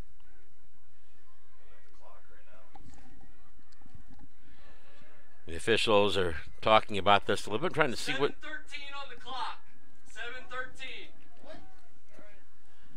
7:13. Okay, the officials are saying to put clock the clock issue back right at there, so that 7:13. that carry will stand. A nice 7-yard run for Alex Duarte to bring up 2nd and 3, right at the 50-yard line. That's a great first down play. 26 yards now on 7 carries for Duarte. And that's what they need. They need to make sure they can see that Kewanee is not a one-dimensional team. They're more than one, and they've got a lot of tools to work, a lot of things that they can do very well. So far, they've been sticking with the bread and butter. It's been Brady and Duarte on all the carries. I formation for Kewanee, and Clark is going to hand the ball off. It goes to Cabretas. He's going to be close. He has the first down.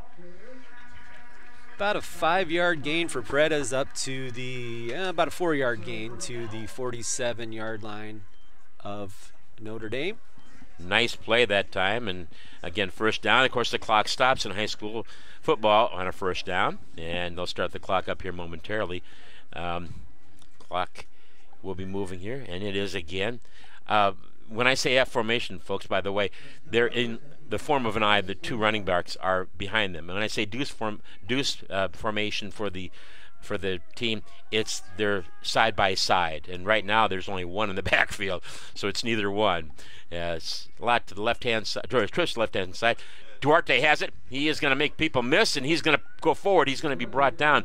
Going to be just at the 45-yard line. It looks like a gain of a couple on the play. Not much out there for Duarte as he took the handoff. They on a stretch play out there to the far sideline. He was able to squirt forward for a positive gain of 2 to bring up 2nd and 8. One thing you'll notice in that play, Notre Dame gave no indication on the trips to the left-hand side that time. They were looking to keep it straight up the middle. Let's see what they do here. They do have 3 guys out here this time. Trips to the left-hand side now. In the shotgun formation is Clark. He's going to roll out to his left. There's a ball there. It's going to be caught over there by the Boilermakers. And down the sideline goes Paredes again. Nice play, nice throw by Clark on the money, running down to the 31-yard line. That's a 14-yard gain, and Kewanee's got a first down. Nice identification on that as well, Russ, offensive coordinator Hughes. You called that play. You said they don't have enough defenders over here against the Trips, and they did not. And Kewanee recognized that, and they hit Cruz Paredes over the middle there for, looks like, that was from the 47, so about a 15-yard gain. And split out to the right-hand side, on trips to the right-hand side now for Kewanee. And now this time, rolling out to the right-hand side is Clark. He throws the ball. It's going to be, in and out of the hands of the receiver there for Kewanee, unfortunately.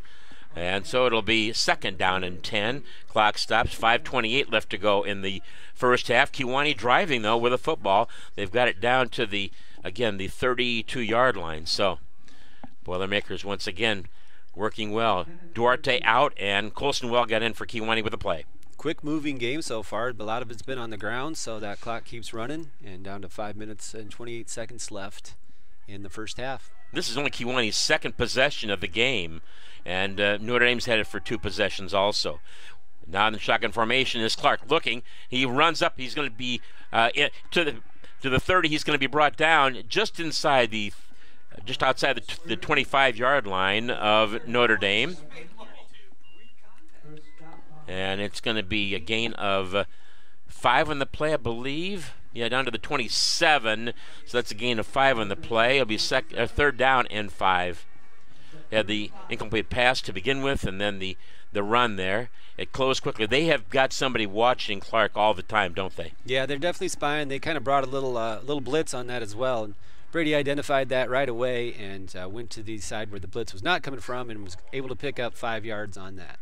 3rd down for Kewanee, and 5 to go. Ball's given to Paredes. He is going to put his head down, and he can't get anywhere. It'll be no gain on the play. It'll be 4th down for Kewanee. Important play right now. Looks like, they are going to mark that right about at the line of scrimmage. So that's going to bring up, 4th and 5 for the Boilermakers. Big play right here. Field goal's not in the cards with this wind whipping right in your face. So they're going to go ahead and go for it. It's going to be an important play for sure at their own, or at the Peoria 27-yard line. Yep, and again, it's 4 minutes and 8 seconds left to go in this first half. Kewanee tied up with Notre Dame 7-7. Now we're going to have they got Kewanee to jump. I thought they got the Irish to jump, but unfortunately Kewanee did move, so that's going to make it 4th and 10 now from the 32-yard line of Notre Dame. And you sure don't want to try a field goal from here, obviously, like you mentioned, even 5 yards closer. If you try a field goal here, it's from the 40. That's a 52-yard field goal attempt, or a 53-yard. So you don't want to try that. 4th and 10. Probably going to have to go to the air right here and see what we can come up. Someone's going to have to step up and make a big play. The line's going to have to block and give Brady some time to find his receivers. He's got plenty of weapons. Yep. And let's see if we can go find one for at least 10 yards. Dual slots again. Back to pass is Clark looking, and he is going to be through the ball. It's going to be incomplete.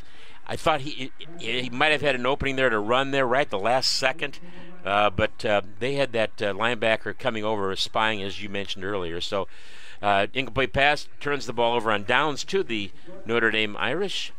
4th and 5, he probably does run for that, Russ. Uh-huh. But 4th and 10, it was just a little too far to get. So he decided to try to hit one of his receivers. The pass was a little bit behind the receiver, and Notre Dame will take over on downs at their own 32-yard line. 3:33 left to go in the first half. Plenty of time for them. They've got 2 timeouts left, and the Boilermakers once again on defense. Let's see if they can get a stop here again. And they're taking an enormous amount of time here. Now coming into the game is a gentleman number 9, and that would be Bryant Blackford. He is a running back for them. Mullins is the wing on this near side. Ball is going to be given to the first man through, and it's going to be a gain of about 4 or 5 for all one.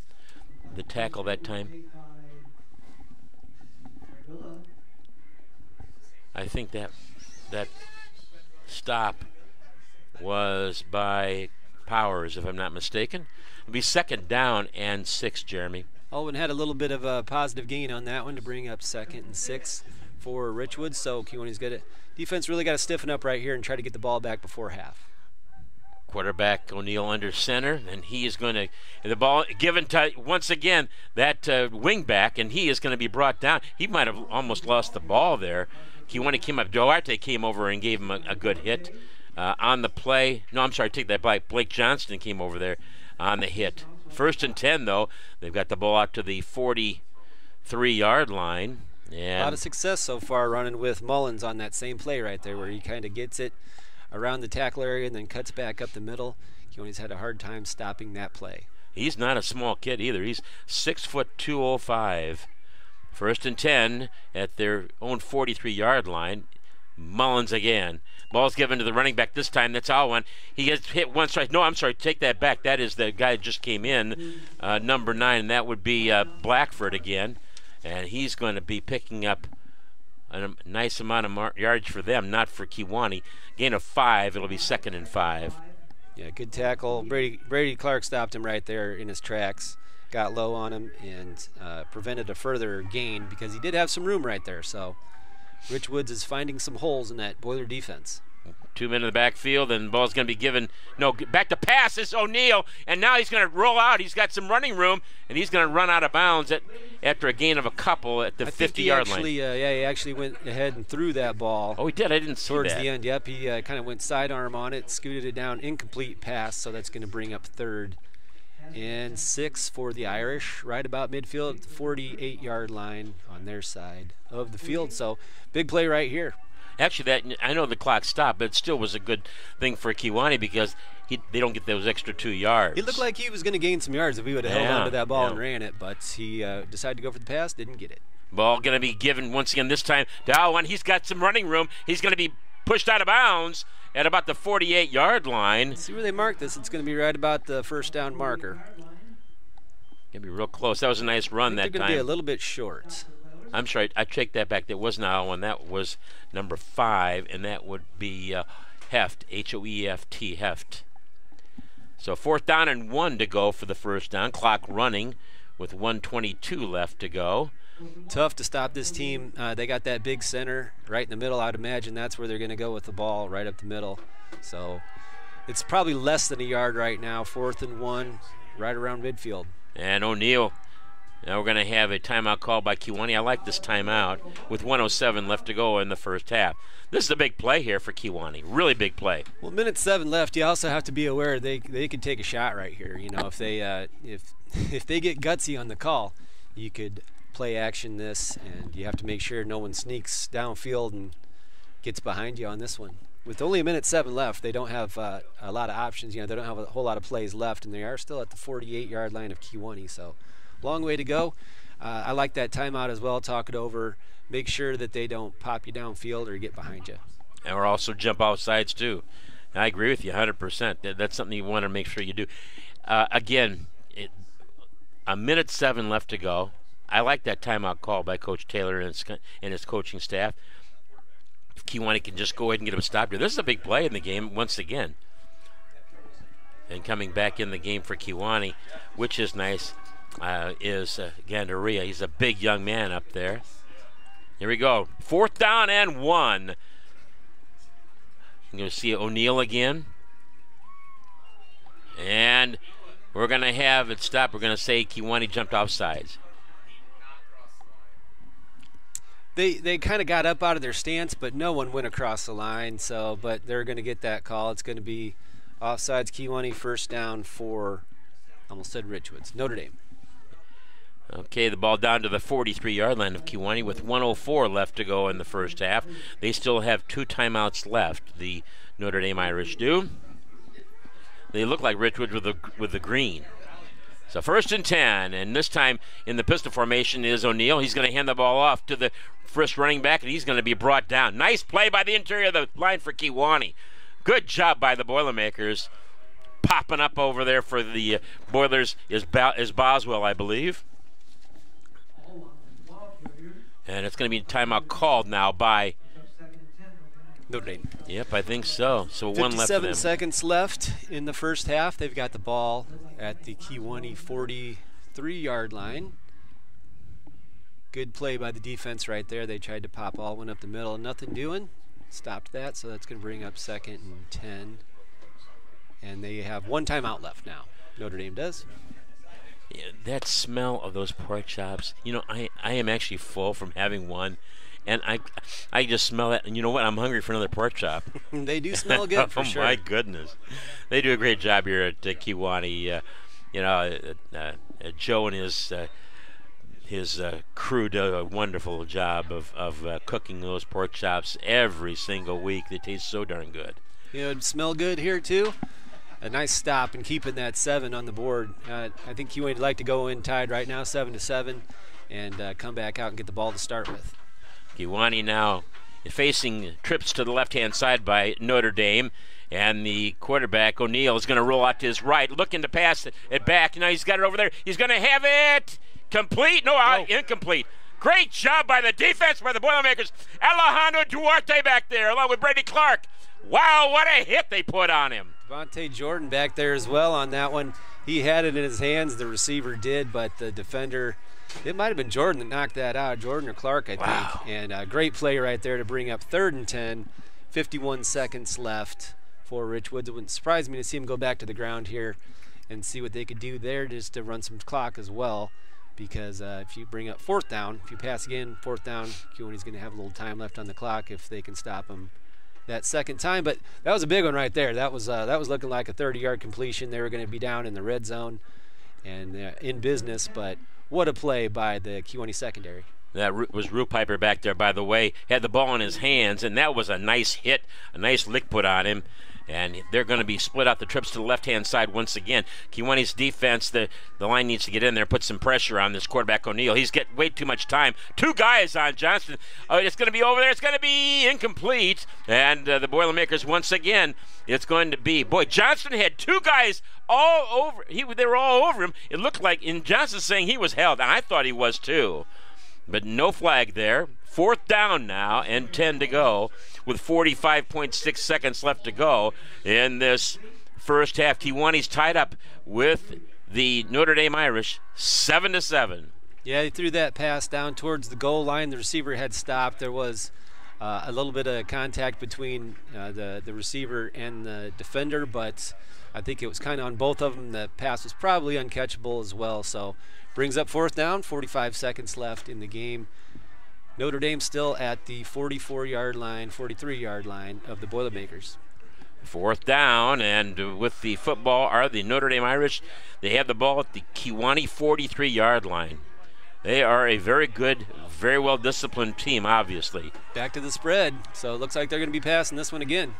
Trips to the left-hand side. O'Neal back to pass, rolls out, and now he's going to go and run the ball. He is going to be brought down well shy of the 1st down marker, and it looks like he might have thrown the ball over to one of his compadres. That was Joaquin Heft again, and it's going to be 1st and 10 for the Boilermakers.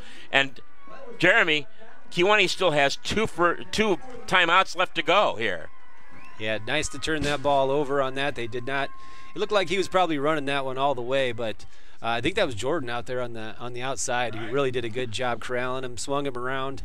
Ball squirted out. I'm not sure on purpose or if it was a forced fumble, but it was really no advancement. They might advance it for a yard, but Kewanee takes over at their own 40-yard line. 1st and 10 for the Boilermakers. Trips to the right-hand side, one man to the left, and back to pass is Clark going to the short side of the field. He throws the ball out there. It's going to be, is it caught? That was a good catch, it looks like. Catch, right. Oh, my! Right on the end line right there. It was Taylor, I believe, hauled that one in. That was a beauty. So gain of, let's say, 14 yards on that.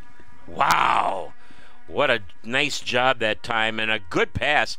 And the offensive line is giving Clark time to throw the ball, too, which is nice. So 30 seconds now left in the half. Kewanee down to the 47-yard line of the Notre Dame Irish. Back to passes. Clark in the pocket, looking good still. He's going to run the ball out now. He's got some running room. He's going to go over to the 40, and he's going to be knocked out of bounds. He's tackled out of the bounds. That's a penalty. He was running towards the sideline here onto the Kewanee sideline. No flag came out. The contact might have been initiated right at the end line, but they did kind of drive him to the ground after that. Few words from the Kewanee bench. But no flag on that, but it is going to be a gain of 9 yards for the Boilermakers, so it's going to bring up 2nd and 1 at the Irish 38-yard line. Sorry to get too animated there, folks. 20.4 seconds left to go in this first half. Kewanee driving, and it'll be 2nd down and 1 for the 1st down. And it'll be a deuce backfield with the football. Is Clark looking to pass? He throws it out there. It's going to be... Oh, flag. Flag, there we go. You're going to get the flag on that for sure. Jordan was going for the ball. The defender cut right in front of him, took his legs out. Big pass interference right there. Unfortunately, you don't get the ball where it happens, but it will be, what is that, a 15-yard penalty, so it's going to be a good positive play, but boy, if he doesn't cut in front of him right there, I think Jordan's going to haul that one in for the TD. So probably a good play by the defender right there to trip him up. And I'm not sure, are they? Oh no, they're walking it off. Yep, Good. from the line of scrimmage is where they do it. So it's a 1st and 10 for the Boilermakers. They're going to have the ball, and it's going with 15.2 seconds left. Kewanee still has 2 timeouts left. 15 yards on that penalty. Okay, here we go. Well, got back in the game with the play, plenty of time. Trips to the right-hand side for the Boilermakers, and here Clark in the shotgun formation, empty backfield. Now he's going to go ahead and he is going to throw the ball out there. It's going to be incomplete. 10.3 seconds left to go. Wind is really blowing and howling up here, by the way, folks. Yeah, blowing some stuff around up on the roof, and it's also blowing the ball around there too. Kewanee's going into that wind right now, and it's going to be tough to throw a big, long, 25-yard pass in the air. But maybe 2 plays left if you find a quick hitter, maybe you get a 10-yard gain and get it up a little bit closer. It won't have to be such a deep heave, but we'll take whatever we can get right here. I don't know. I think I'd look to Jordan again. Now, with the football are the Boilermakers. They have one man in the backfield. Dual slots. Back to pass is Brady Clark looking. He throws the ball in the end zone. It's going to be another. he never turned around. So Wellgott tried to come back for the ball, but he couldn't get through the defender, who was not looking at the football. He can't work another flag on that one, though, so that brings up third down, but more importantly, 3.4 seconds left. So one more try at the end zone here. You can't, normally you'd be thinking about a field goal, but I don't think you do that this win. No. You got one more 23-yard heave at the end zone at the end of the first half. Tie game 7-7. What does that tell you, the last two plays that Kewanee has had? That, I mean, we're seeing them, they are not looking at the football, they're looking at the receiver. Yep. So, you have to take advantage of that, find a way. Got one play here. Let's see who they decide to target. Clark looking, now he's going to run out there. It's going to be, throw the ball out there. Let's see if he can get it in the end zone. It's going to be, it looked like it was incomplete. Incomplete, out of bounds over there on the sideline. That was good coverage by the Irish on that. So good game, Russ. That's what we thought it was going to be. Tough, 7-7 at the end of the half. Kewanee scored on their first possession. Notre Dame scored on their second possession. And here we sit as both teams. It was a quick half, a lot of ground action tonight, and exciting. And Kewanee has done a really good job this year of making adjustments coming out of the half, and they're going to have to do that in this game as they find themselves tied with the Peoria Notre Dame Irish. Waiting for the band to come out on the field, but one thing again I have to mention, we are seeing Kewanee. The receivers are making some excellent cuts. So what we're going to do right now, because the band is coming on the field here, boy, they look good again. Ended up in fourth place last weekend. I believe it was last weekend at Western Illinois University. A great job by them, that's for sure. And we're going to go ahead and let you listen to the Kewanee Boilermaker Band. Here they are.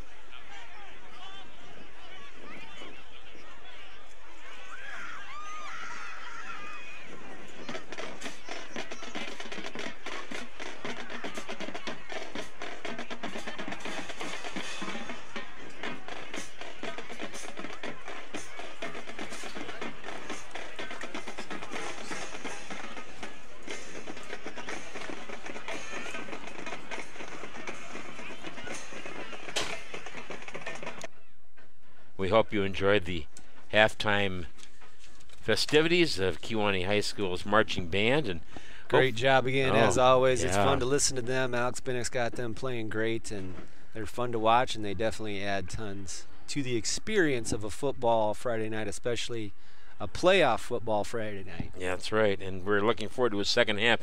Kewanee will get the football to start the second half, and they will be defending, I would assume anyway, the south goal. Would you think? What do you think? Well, there's two schools of thought on that. You know, maybe you want that in the fourth quarter. You want the wind behind you, but either way, it's very important for the Boilermakers to get a good start and to try to come down and wrangle this lead back. As Notre Dame, Kewanee took their first possession. They started with a short field because Notre Dame went for it on 4th and 10 on their own side of the field.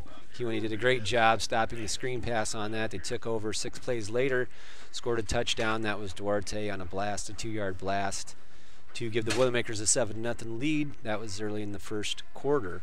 Actually, I have the time. It was 4:31 left in the first quarter, and then it was Kewanee kicked the ball back to Notre Dame, who had a really nice drive on that. They had 9:30 left in the second quarter. Mullen scored on an 8-yard run. The kick was good, so that knotted us up.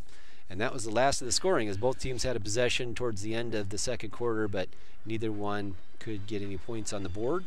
So there's where we sit right now at 7-7. Going over the stats real quick, on the ground, Peoria Notre Dame Irish had 139 yards, 1 completion through the air, and that, like I said, that was actually a negative play. So 135 yards total offense for Notre Dame. Benjamin Mullins had 7 carries for 75. He really sparked him there. He really started breaking off some big chunks off tackle and then cutting it back up the middle.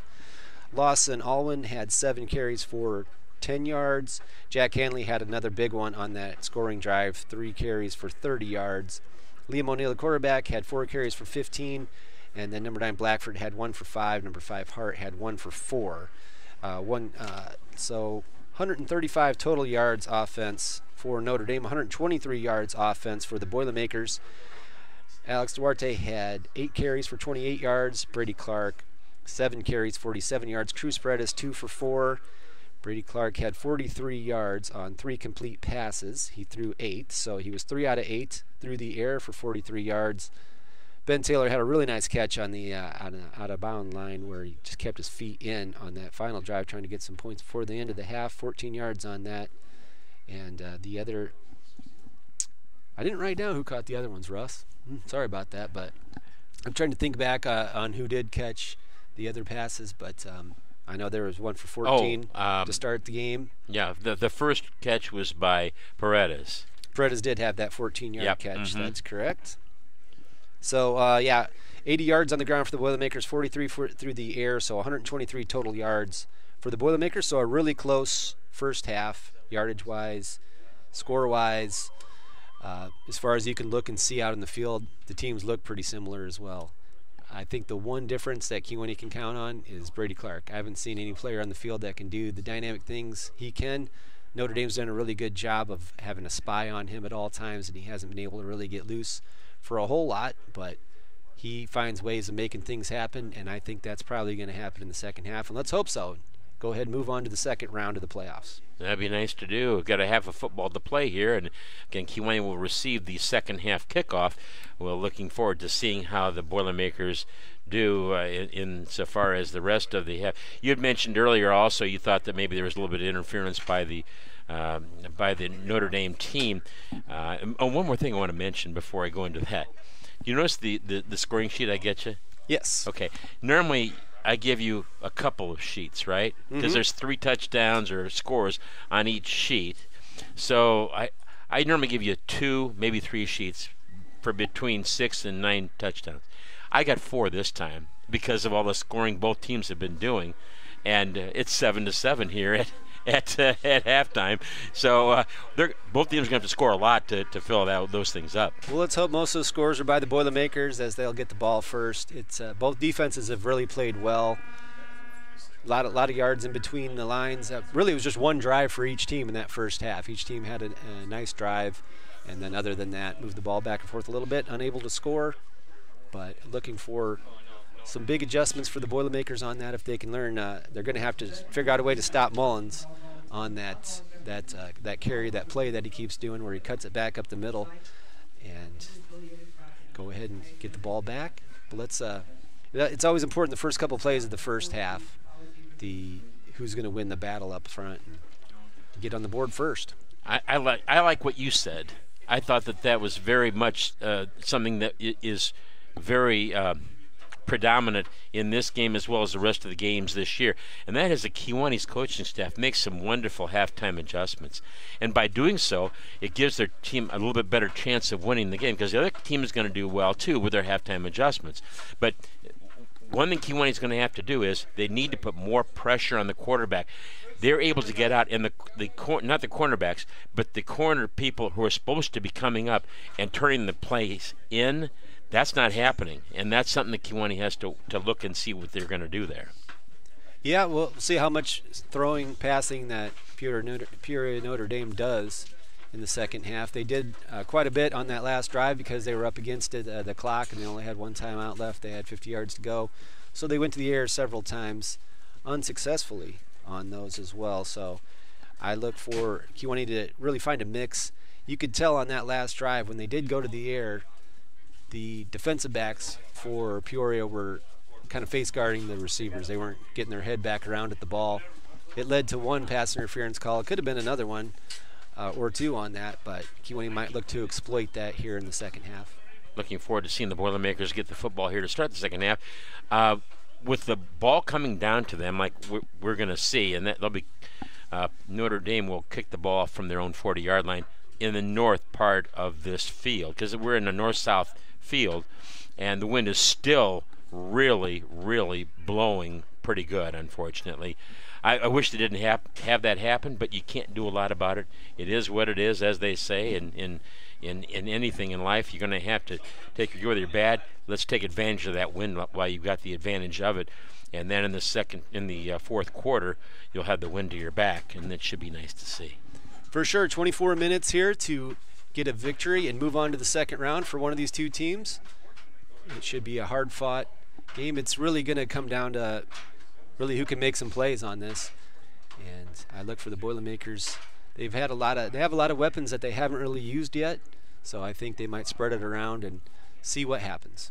Well, Kewaunee, it looks like, is going to be defending the north goal here in this third quarter. So Notre Dame will kick the ball off from their 40-yard line here. Into the wind. Yeah, very much so. And now we're seeing what's going on here. Their kicker is saying, oh, are we going to go that way? No, not yet. That's all on again. And there's a penalty. What would this be for? There's Kewaunee came out of the locker room too late. Thank you to Frank Toka, the PA. Gentlemen, we appreciate that. 15-yard penalty, and this is going to help Notre Dame. Didn't know there was such a rule. Yep. 7-7 the score here at halftime. Kewaunee will get the ball to start the second half. Deep for the Boilermakers, I believe, is Peterson on the near side. I can't see who's on the far side, though. Jeremy, you'll have to help me out there, huh? It could be Graydon Lewis again. That's who was out on the first kickoff. And he does do a very nice job catching the football. Again, the ball is coming out of you mentioned the northwest. Is that right? Yep, wind's coming out of the northwest, and that could be Landon Mason over there. It could be number 16. Mm-hmm. He knows how to run the football too, obviously. Good hands people up there for Kewaunee, because this could be an onside kick. You never know what they're going to do. And instead, Alwan will be back at his 44-yard line. Much shorter kick opportunity for him here. Let's see what he does. And we're underway here now in the second half. It's going to be an onside kick. It's going to go out of bounds, though. So Kewaunee will get the ball. Nice field position for Kewaunee. I wonder if that was planned to do that. Yeah, it looked like they were trying to little pooch kick over towards the sidelines and try to get the ball to pick it up before Kewaunee could get to it. It bounced out of bounds, and that should give Kewaunee the ball at 35-yard line.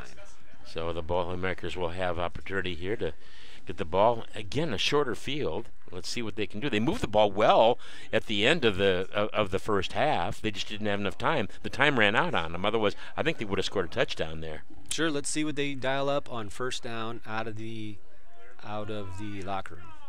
Okay, the Boilermakers again. There's another penalty on the Boilermakers. Apparently, I'm not sure what this is. Let's see what they do. You're so right. It's illegal procedure. No, it's on. No, what? I think they just placed the ball at the 30-yard line instead of the 35. Yeah, so no. See, I'm off. penalty. I thought it was college or pros is 35. But anyways, first down for the Boilermakers at their own 30-yard. Clark looking to pass, rolling out to his right-hand side. Now he's going to throw the ball out there. It's going to be incomplete, intended for Colson Wellgott over here at mid the field. No good, and not a lot of. They did make a halftime adjustment. We're seeing 4 players over there for Notre Dame after Brady Clark rolled out to his right towards the near side of the field, and that means you wonder if maybe they're going to go ahead and have some openings there, Jeremy, for the Kiwani's running ability. Well, you have to hit them where they're not, and right there they were ready for the pass on that first play as they had a lot of defensive backs out there with eyes on the quarterback. Ball is going to be kept by Clark, and he's going to quick pitch now, and Kiwani is going to be tackled for a loss back to the 20. Looks like they're going to mark it about the 25-yard line. It'll be a loss of about 6 on the play, it looks like. So it'll be 3rd down, and Kiwani is not going forward. They're going backwards, unfortunately. And now coming in is Wellgott with the play. And clock is running.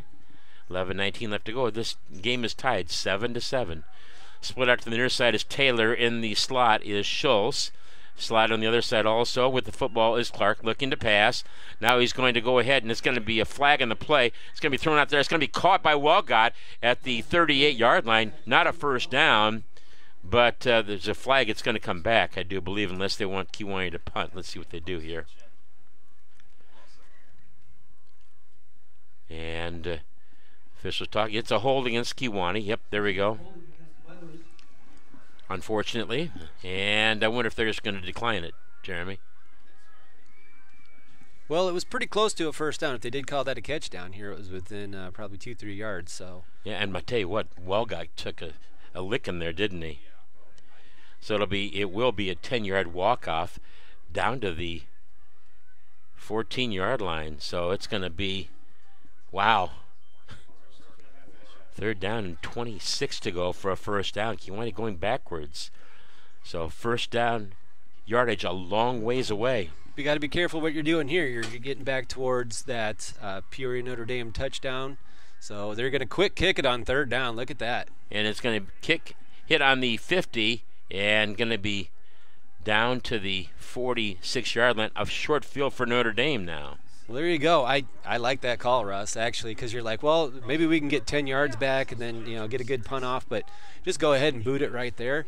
Switch the field, got them out of the shadow of their own goalpost right there. So Peoria will take over. Not the drive that Kiwani wanted on the start for sure, but a couple of penalties on that incomplete pass, and here we are. Notre Dame takes it over at their own 47-yard line. 1st and 10 for the Irish. Again, their quarterback is O'Neill. His name is Liam O'Neill. I wonder if that's an Irish name, huh? How many teams called the Irish do you think are not green? I don't think any. Probably not me. Maybe.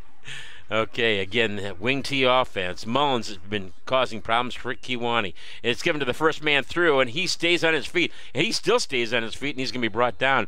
But not until he gains the ball out to the 47-yard line. That'll be a gain of 6 on the play. It'll be 2nd down and 4.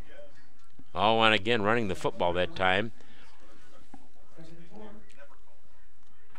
And the Boilermakers again have the wind of their back, but they're not able to use it right now. I think we're going to see a steady diet of running the football here. O'Neill, the quarterback, is going to give the ball to the gentleman going to the right-hand side. Oh, and he's got a little bit of running room. He's going to be knocked out of bounds, and that was Hanley.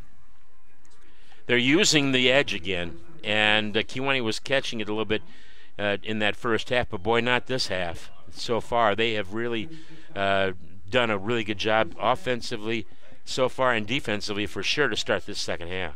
12-yard gain on that play right there for Notre Dame as they take it down to the Kewanee 36-yard line. 1st and 10. 10-10 left to go in this third quarter, and Notre Dame is driving. Game is tied 7-7, by the way, folks. With a football are the Notre Dame Irish. Again, wing T, ball's going to be given to the first man through, and he is going to be brought down. This time a shorter gain for him. And I believe that, once again, is, I think that was Allwine again. Yeah, maybe 3 yards on that carry, so good job by the Boilers D to drag down a big, strong back. It's a very strong team, obviously. Really, they run the wing T with perfection. That's their plan. They want to just keep blasting away at you and wear you down.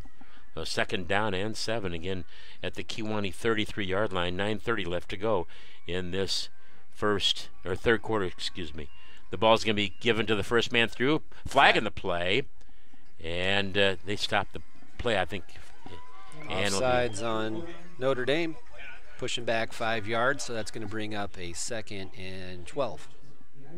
And so that'll be at the 38-yard line. Again, as Jeremy mentioned, it'll be 2nd down and 12, and the Boilermakers, if they had that play sniffed out, I think they would have stopped it, if I'm not mistaken. Well, this is big. You want to use that penalty. You got a little longer yardage here for Peoria. Notre Dame pushes them back their direction a little bit. You want to use this and try to get off the field here before they get another 1st down. As they did for against Kewanee. Kewanee had the penalty, the holding penalty, and they pushed them back, and they went ahead and were able to stop Kewanee. And Kewanee had to the quick kick. Full house backfield, or should say wing T. Ball's given once again to Hanley. And boy, he just can't be brought down. And they keep pushing, and he finally is brought down to the 22-yard line. It's a gain of 16 on the play. It'll be 1st and 10.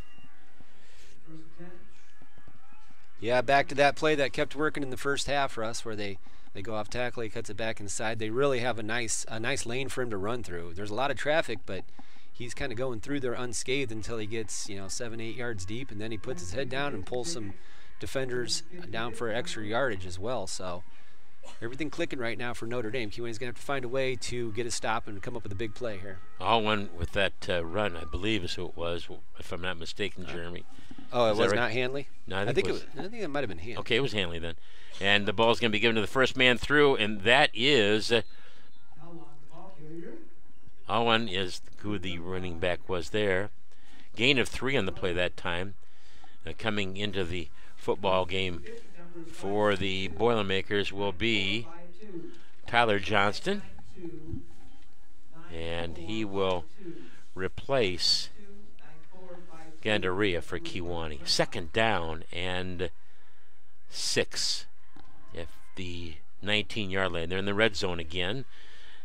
Notre Dame is. They're going to hand the ball off to the second man through, and this time with the ball is the wingback Mullins, and he's going to be brought down. He has a good job by the Kewanee D right there. They got maybe a yard or 2 on that, but that was that play that they've been having a lot of success on, and Kewanee stuffed it that time. Kewanee is the line play for Kewanee. They are controlling Kewanee right now, the line for Notre Dame. They got their hands on them a little bit too much, I think. We'll see what they do here. The man in motion. No, the ball's on the ground. Can Kewanee get it? Can Kewanee get it? Can Kewanee get it? They got it. It's a fumble, and Kewanee recovers that fumble. Was that the quarterback exchange, Jeremy? Quarterback exchange bad again. I still haven't seen a signal, so let's hope they're going ahead and pointing our direction, but they're going to say no. It's going to be 4th down. Yeah, Peoria keeps the ball on that, so Peoria was able, they say he was able to gain that ball back. They lost about a yard on that, so it's going to bring up a huge 4th and 6 play right now at the Kewanee 17-yard line. And this is big right here. This is a huge play in this game. With the football is O'Neal. He's going to keep the ball, looking to pass, going out to his right-hand side. It's going to be a left-handed pass. It's going to be caught over there, and he is going to be brought down. That is 25. That's Hanley.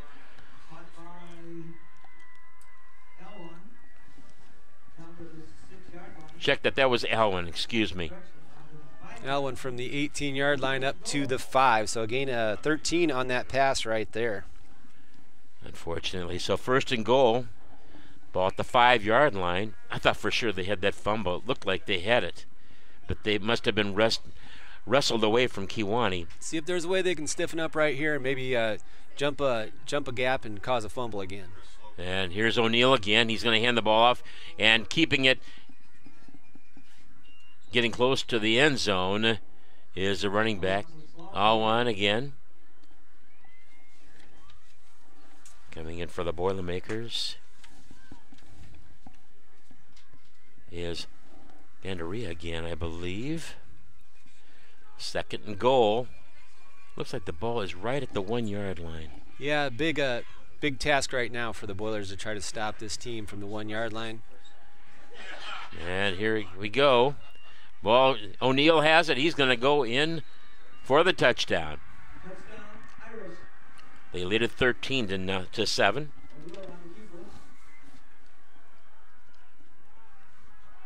Well, they're excited, aren't they? I would be too if I were them. Think they'll go for 2 here, Jeremy? What do you think? 13 to 7 now. Hard to tell. Looks like they're lining up for the kick. I think they are kicking into the wind, but not too far to go when you're at the 2.5-yard line. You sure don't want to jump off sides here. There's the center snap. The placement, the kick is up, and it is good. 14 to 7 the score now. Well, Kewanee finds itself in unfamiliar territory right now, being down in the second half. I don't think we've been down in a game since Princeton. Mm-hmm. So it's going to take some effort, going to take some plays to get back in this game and try to get the tie back again. Well, it was that short field that really helped them out, and that gives you a lot of confidence when you have that short field, and that's exactly what they had. Was it 53 yards, I believe? 52 yards for the touchdown. For the drive, yeah, 52 yards on that drive. A couple penalties Kewanee got out of the locker room on that. Couldn't get anything going. So we'll see what they can do on their second possession of this half. Kewanee will have Mason on the far side. On the near side will be Peterson for the Boilermakers. And they'll be kicking off, talking about the Irish of Notre Dame from their own 40-yard line. Let's see what they do here. Field looks pretty darn good, doesn't it? Definitely holding up well under the wet weather, like we knew it would. You betcha. Officials are really huddled up back here in the end zone. Not sure what they're talking about back here.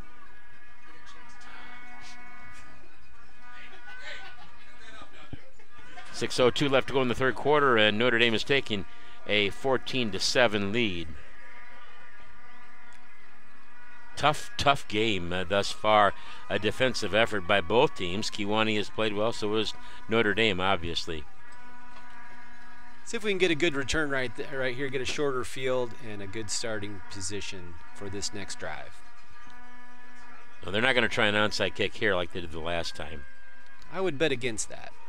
Really? I would say they're not going to try. Okay. Yeah, I agree with you, Russ. Okay. I don't think with the lead now, I don't think they're going to take any chances. They're going to go ahead and kick it deep and see if Kewanee can get a good return on it. You need to have somebody come and hold the ball. This is, they did it last time, and they finally had to have somebody come and hold it. So, okay. Deception. Let's see what they do here. Notre Dame is bunched up real tight. Let's see what they call.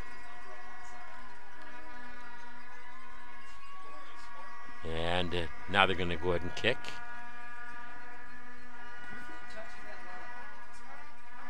And kicker is Awan again. And here he comes, and he's going to kick it long. It's going to be at the 12-yard line. Kewanee gets it.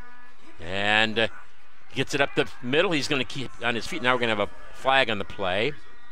Up to the 34-yard line is where the return is. Again, a return of about 24 yards. It was a nice play that time by the Boilermakers. Mason, I believe, caught that one and found a lane, scooted it up to the 34-yard line. We'll see what the penalty is here.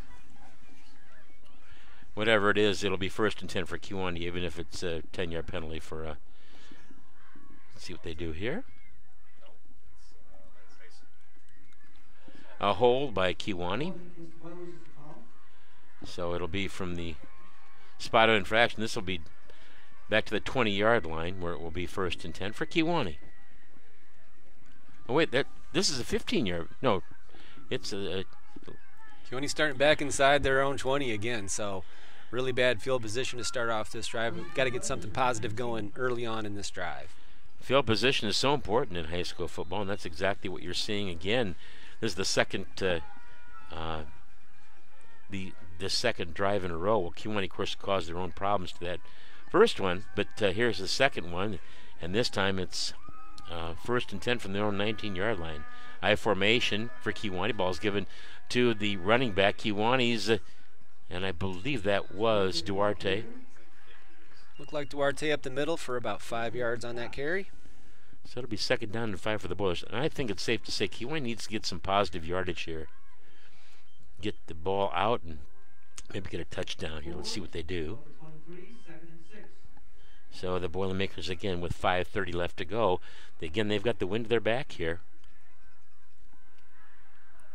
They're trailing in this game 14-7 to the Notre Dame Irish of Peoria. Ball given to the first man through, and very short gain that time for Kewanee. That looked like Paredes. I believe that's going to be a gain of a couple on the play. It'll be 3rd down and 5, I guess. They're only going to give him a yard gain. Yeah, you really got to find this 1st down marker on this play right here. You don't want to have to kick the ball back to Notre Dame this quick. Trips to the right-hand side for Kewanee, and the ball's on the ground. Clark picks it up, looking, throws the ball. It's going to be caught out here. Nice play that time by Brady Schultz. He catches it at the 42-yard line. Tough play, tough catch, tough throw, and the Boilermakers convert and get that 1st down. Yeah, great job right there. Good pass, good catch by Brady Schultz to move the sticks, get the ball up to the 42-yard line of the Boilers. 15-yard gain. 42-yard line, as you mentioned, Jeremy. So Kewanee with a chance maybe to get the ball down the field here. Clock running, of course, for 22 left to go in this 3rd quarter. Again, Notre Dame with the lead, 14-7, getting the touchdown here in this 3rd quarter. Slot to the left-hand side, trips to the left-hand side now for Kewanee. One man in the backfield next to Clark. Clark, they fake the ball. Now they're going to, no, here's the 3rd look, and now they do throw it across. It's going to be caught over there by Devontae Jordan. Nice play that time, and on big gainer for the Boilermakers. Wow, huge play right there. He went to his 3rd, 4th option right there. He looked right, he looked middle, he looked this way, he rolled, and then he hit Jordan in stride to move the ball from the 42. Looks like they're marking it down right at the 20-yard line. So 38-yard gain. 38-yard pass play to Devontae Jordan. Great job by Brady. Great catch by Jordan to stay in bounds. It got about 15 yards after the catch as well. Stayed in bounds, and that's a big turn of field right there for the Boilermakers. Slot left-hand side, slot right-hand side for the Kewanee Boilermakers. One man in the backfield, and that would be Duarte. Now looking to pass. Now it's kept by Brady Clark. He cuts across, and he fumbles the ball. Who has it? They're saying... It looked like Kewanee jumped on it right away. I thought so too, but Peoria Notre Dame is saying they've got the football. Let's see who has it. And Kewanee does keep it. That's the first fumble by Kewanee on the evening. Looks like about a 4-yard gain on that. Who did? Was that Brady? Clark. Brady had the ball. Okay. Yep. And he was knocked out of his hand as he was running. 3:23 left to go in this 3rd quarter. Ooh, averted disaster right there by keeping that ball, but it was definitely on the ground, but it looked like one of the Boilers linemen jumped right on it. All the Notre Dame players were pointing their way, but luckily the Kewanee player held on to it, so it'll be 2nd and 6 at the 16-yard line. Devontae Jordan comes in the game. He split out to the near side, trips to the left-hand side. Under center this time is Brady Clark, and we're going to have the flag. Back judge threw the flag. There was still time on the clock, so it wasn't the clock. They're saying delay a game. There was 3 seconds on the clock. That's crazy. Well, they have to let the players know that they're not using the clock anymore if that's what they're going to do. We're not using the clock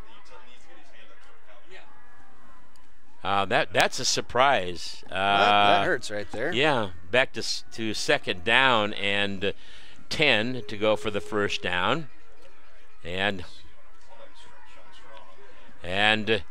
this time slot to both sides.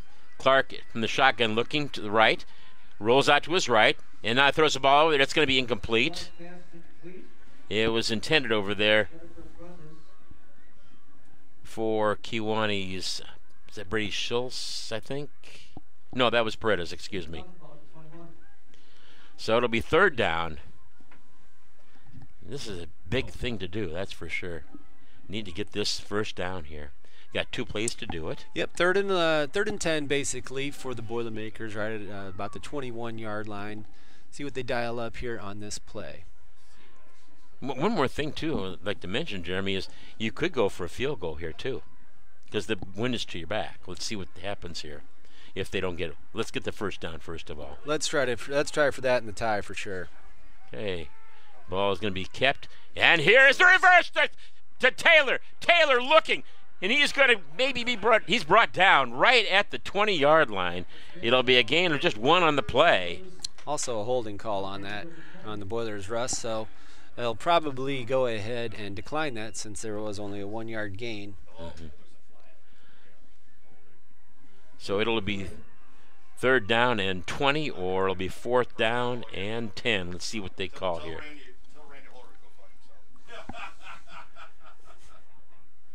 So third down. Looks like I don't know, is either going to walk it off? They are going to walk it off. Yes, it looks like they're getting ready to. No, maybe not. Yep, they're going to walk that back, so it's going to remain third down. 2 plays for the Boilermakers now to get it up to, looks like the first down is actually going to be at the 10-yard line, and they're going to be snapping it from the 32. So you got 2 plays to get 22 yards. Okay, 2 slots once again for Kewaunee. Back to pass is Kewaunee's Brady Clark. Now he runs out of harm's way, throws the ball out there. It's going to be caught. Oh, it looked like he was going to catch it. It was right there. Unfortunately, he wasn't able to get hold of the football, so it'll be fourth down now and 20. And this would be a 47-yard field goal attempt. Again, with Kewaunee's with the wind to their back. Do you throw the ball here, or do you go ahead and you try a field goal here? I wonder what they're going to try here. Well, the winds are kind of swirling, and that's really getting at the deep distance of a kick, and I think you really want to go for the tie here anyway. I'm guessing they're going to run a play. Looks like it. Yeah, you're exactly right.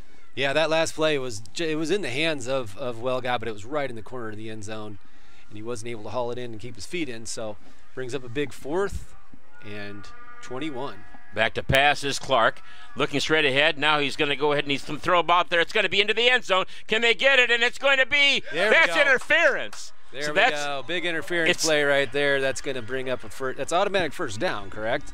It is not an automatic first down, so 15-yard penalty for Kewaunee. Does that mean it's turned over on downs then? Nope.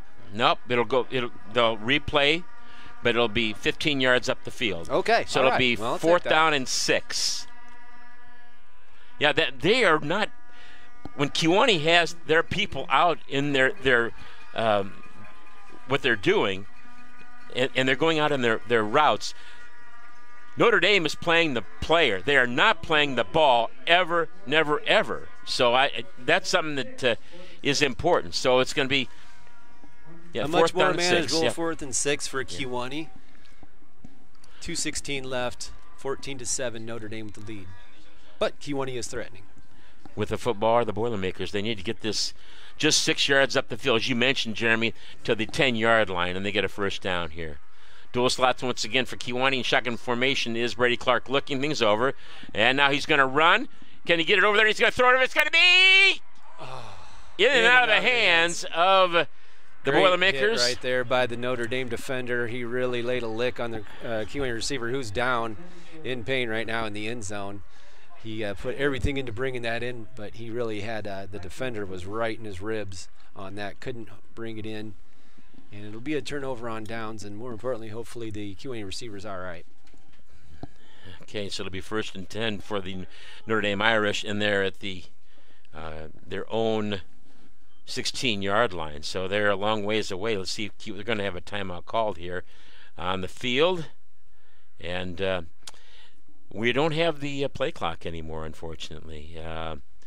We'll see what happened there, but it's too bad. Still, Kewanee moved the ball down the field nicely. They started with the ball again at about the 30-yard line, and they moved the ball down.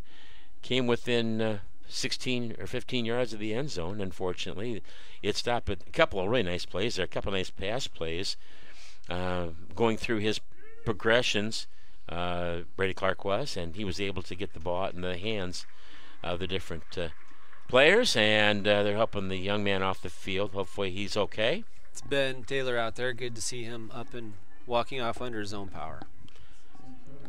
And so it'll be 1st and 10 for the Notre Dame Irish, Jeremy. Got to get a stop here, don't we? For sure. Yeah, we can't let them eat up too much clock. There's 2:09 still left in the third quarter, but you want to keep them down on this end of the field, force a punt, and get the ball back here. 1st and 10 for Kewanee. And O'Neill, their quarterback, is under center. And we're going to see a steady diet of the wingback, and he is going to be brought down. I believe that was Alwan, I think. Number 25. That 25, I believe, Hanley, but we'll say it's 24 there. And so it'll be a gain of 5 on that, it looks like. Yep. 2nd down and 4 from the Kewanee, or from their own 22-yard line, excuse me. I would love to see a turnover here, though, Jeremy. Yeah, you gotta start blowing up some gaps, taking a few chances and stuff, probably, because they will methodically move the ball down the field. Mullins will get the ball probably here coming up. Nope.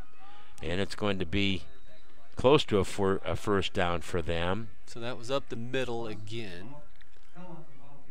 Oh, and that time. Oh, and again, yep. A gain of about 3 on that. Going to bring up about 3rd and 1. Opportunity for Kewanee if they can split the gaps. But, you know, they've been running the ball well from the side, around the ends, and I wonder if they're going to come on the wide side over here, the near side, because they've been able to make some real good yardage that way. There's a lot of things that they have options with right here at 3rd and 1. It could be a sneak. You know, O'Neill's going to hand the ball off, and that's going to be close. It's going to be a 1st down. First down on that, so we're unable to get off the field on that first set of downs as Notre Dame goes through and gets a 1st down on that. 1:15 left to go in this third quarter, and they've got the wind of their faces, and they have been really doing well with the ball and running the football. This is the 2nd time they've had the ball here in this second half. Kewanee's had it twice, and they've not been able to get any points on the board yet. Only touchdown scored in the second half was by the Irish of Notre Dame. 14-7, they've got a 7-point lead here.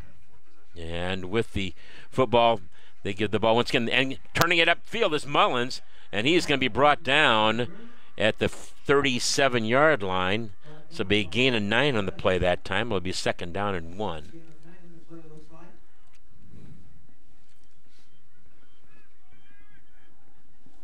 Mullins really does run the ball hard, but you got to give their line credit. They've been opening some holes, and all they need is a little bit of a crease to make things happen. 23 seconds left to go now in this third quarter, and again, Notre Dame really moving the ball on the ground. They've not attempted a pass that I can remember here in the second half yet. And now with the football, they hand the ball once again. This time is the running back. I believe that was Alwan, I think. Good job, Boilers D right there. They stuffed that one. No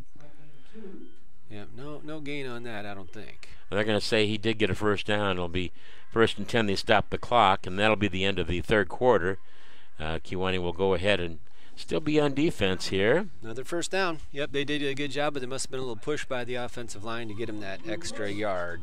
So that'll bring up the 4th quarter. Kewanee entering it down 14-7. I remember a couple years ago when Kewanee played Plano in the first round of the playoffs. It was a Saturday afternoon, and the Plano Reapers went leading at halftime 14-0. Kewanee scored 2 touchdowns in the second half, and then it got a field goal towards the end of the game, and they won the game 17-14 on a 40-yard field goal by Brady Clark. Let's see what they can do here. Real tough third quarter for Kewanee. They had the wind of their back, and they could not take advantage of it, could they? Yep, came out with that first drive, went nowhere, and really kind of set the tone, and then Notre Dame methodically drove down and got that touchdown after that, and they are threatening to do the same right now as they've got a couple of first downs on this drive. They started back at maybe the 15-yard line, 16-yard line, I think, at Kewanee, and they've moved it out with a couple of first downs. It's a tall order. I mean, this is their plan. They try to grind on you and just lean on you and wear you out. And so far, they've been pretty successful. You look at that line coming out, and there's some big dudes out there. So it'll be 1st and 10 from their own 39-yard line for the Irish. And you know what they're going to do. We all know they're going to run the football here. Steady diet of that. There's no reason to throw the ball here. And the ball is going to be given to the running back. Kewanee comes out there. That's Brady Clark. He does a great job of turning it in. But and now we're going to have a flag thrown. There was a flag early. I'm guessing that's holding on the Irish. But then a late flag came out. I'm not sure what that was. Well, the clock stops. If they can move it back 10 yards, it'd be kind of nice, wouldn't it? I didn't see anything from Kewanee's vantage point that they did anything wrong here. Maybe I'm mistaken. But the hanky's right here at about the 47-yard line. It's two separate flags because the first one came up early, up at the line of scrimmage, and the last one came out late back here, looked like on the tackle. Personal foul, grabbing the face mask on Kewanee. So the offset. Offsetting penalties and just redo first down on that. The reason why we didn't see it was because it was in the middle of 5 guys trying to tackle the running back. So offsetting penalties, as Jeremy mentioned, they replay the down. Be 1st down and 10 from the 39-yard line of the Irish. O'Neal comes in with the play. We can't tell what the amount of time that's left, unfortunately. The officials have taken that for themselves. With the football, O'Neal hands the ball off. Kewanee comes up, makes a big play. There's Johnston over there, pops back up. Also Duarte comes in, and also Jackson Hawkins, the 3 young men over there. That's what you need. You need a few more of those right there. Gain of really nothing on that play. Good job by the Boilers D. So 2nd down, as Jeremy mentioned, no gain. 2nd down and 10 for the Irish. And they bring the play from the sidelines. Let's see what they call here. And they're going to have the football. And again, this wing T formation. Ball is going to be given to Mullins. No, it's going to be kept. They're looking to pass the ball. He's going to throw out there. Nobody out there for Kewanee. And he is going to go out of bounds after he gets a 1st down inside of Kewanee territory. Nobody over there defensively. Yeah, he faked the handoff, rolled out that way. I think it might have been a pass option, but as he rolled out, there was no one on the far side of the field, so he went ahead and took the ball right about 10 yards, I guess, for a 1st down. Right at the midfield marker, the nose of the football is sitting on the 50-yard line here. Again, 1st and 10 now for the Irish. That first time they had the play, it was alternating offsetting penalties, and the second time they got it, they only get maybe a half of a yard. And that one they got 10. Ball's going to be given to the first man through. Again, Kewanee really stuffing it up the middle, aren't they? Good job right there by the Kewanee D. Again, they stuffed that up the middle run. No gain, I would say, maybe a half yard or something on that, but that'll bring up 2nd down and 9 as they get the ball just over the 50-yard line. McLaughlin comes off the field for the Irish. He's their center. Now he's going to come back in. 2nd down. They're going to give him a yard on that play, by the way. 10:30 left to go in the football game. Kewanee trailing it by a score of 14-7. And tough play for the Boilermakers. Let's see what they can do here. Ball's going to be given once again to Mullins, and he pushes it outside. He's got some running room, and he's off to the races. Kewanee cannot get him. Let's see if they can get him before he gets into the end zone. Yes, they do, but he gets it down to the 13-yard line. So that'll be a gain of 36 on that play. Mullins with the big one right there. They had a chance at him in the backfield, but he runs real tough, and he just he advanced the ball up, and all the way up into the red zone again for Notre Dame. That is a gain of, again, 36 yards. Mullins is 6 foot 205. He's not a small person, obviously. Puts him up at 120 yards rushing on the game. First and 10 for the Irish. Kewanee needs to get him out, keep him out of the end zone here. Ball's given once again, and he's going to be knocked out of bounds. The running back there, that I believe was Hanley. And it'll be a gain of about Devontae Jordan on the tackle for Kewanee. And I believe it's a gain of 7, so it'll be second down and 3 to go for the first down. At the 5-yard line. Clock stops, going out of bounds. And once again, Kewanee with their backs to the wall here. Let's see if they can get him, keep him out of the end zone here. O'Neal under center. He's going to keep the ball. He's going to give the ball to one of the running backs, and it's going to be close again. And on that play that they've been running, it's going to be a first down for them. That's one positive thing. Kewanee's been stopping them a lot on these runs, but they just can't stop this Mullins kid still. I mean, he's been dynamic, to say the least, for Notre Dame. Indeed, that's their style of play. It's ground and pound, and that's what they've been doing this second half especially. Ground and pound, yep. That's good adjective, obviously. 9:21 left to go in the football game, and knocking on the door of the Notre Dame Irish. And this time they're going to have that same wing tee. The ball's going to be given to the first man through, and the ball, is it out? Ball was out. The guy on the far side called the touchdown before the ball came out. So touchdown, Notre Dame. And the Irish now have taken a lead of this game, 20-7, and they'll be attempting the extra point kick. And then Kewanee's going to have to put some points on the board in a heck of a hurry here. 9 minutes and 5 seconds left to go in this football game in this Class 4A first round game.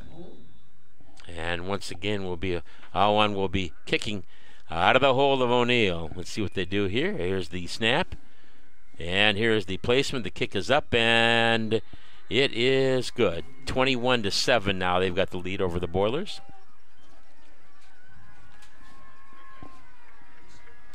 They have really played well this second half. They have scored 2 touchdowns, one in the third quarter, one in the fourth quarter, to take the lead over the Boilermakers here. Yeah, tall order right here. 9 minutes left. You're really going to have to try to find some playmakers, find some big strikes. At this point, you just have to find a way to get the ball down the field. You got to get some points. There is still plenty of time.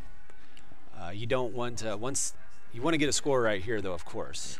Obviously, you want to get a score every time, Russ. That's kind of redundant. But if you give them the ball back, they know how to take the time off the clock. So they do. You feel like it's really important right here to go down and get a touchdown. Yeah, they've got they have a clock-eating machine, obviously. That last drive, I believe, was a 79-yard drive, if I'm not mistaken. And there were a couple of times that the Boilermakers had them on third down and long, and they were able to convert each time. The big one was O'Neal on that quarterback keeper when he went around end, I believe. They will once again be kicking off to Kewanee, and they'll have the wind to their back. So Kewanee up short at about the 15-yard line. This is going to go long. I'm just guessing anyway. And the kicker once again is Awan. He makes sure that he's got enough room there to kick the ball, soccer style. And it's going to be long. It's going to go into the end zone, and it will come out to the 20-yard line. First and 10 for the Boilermakers.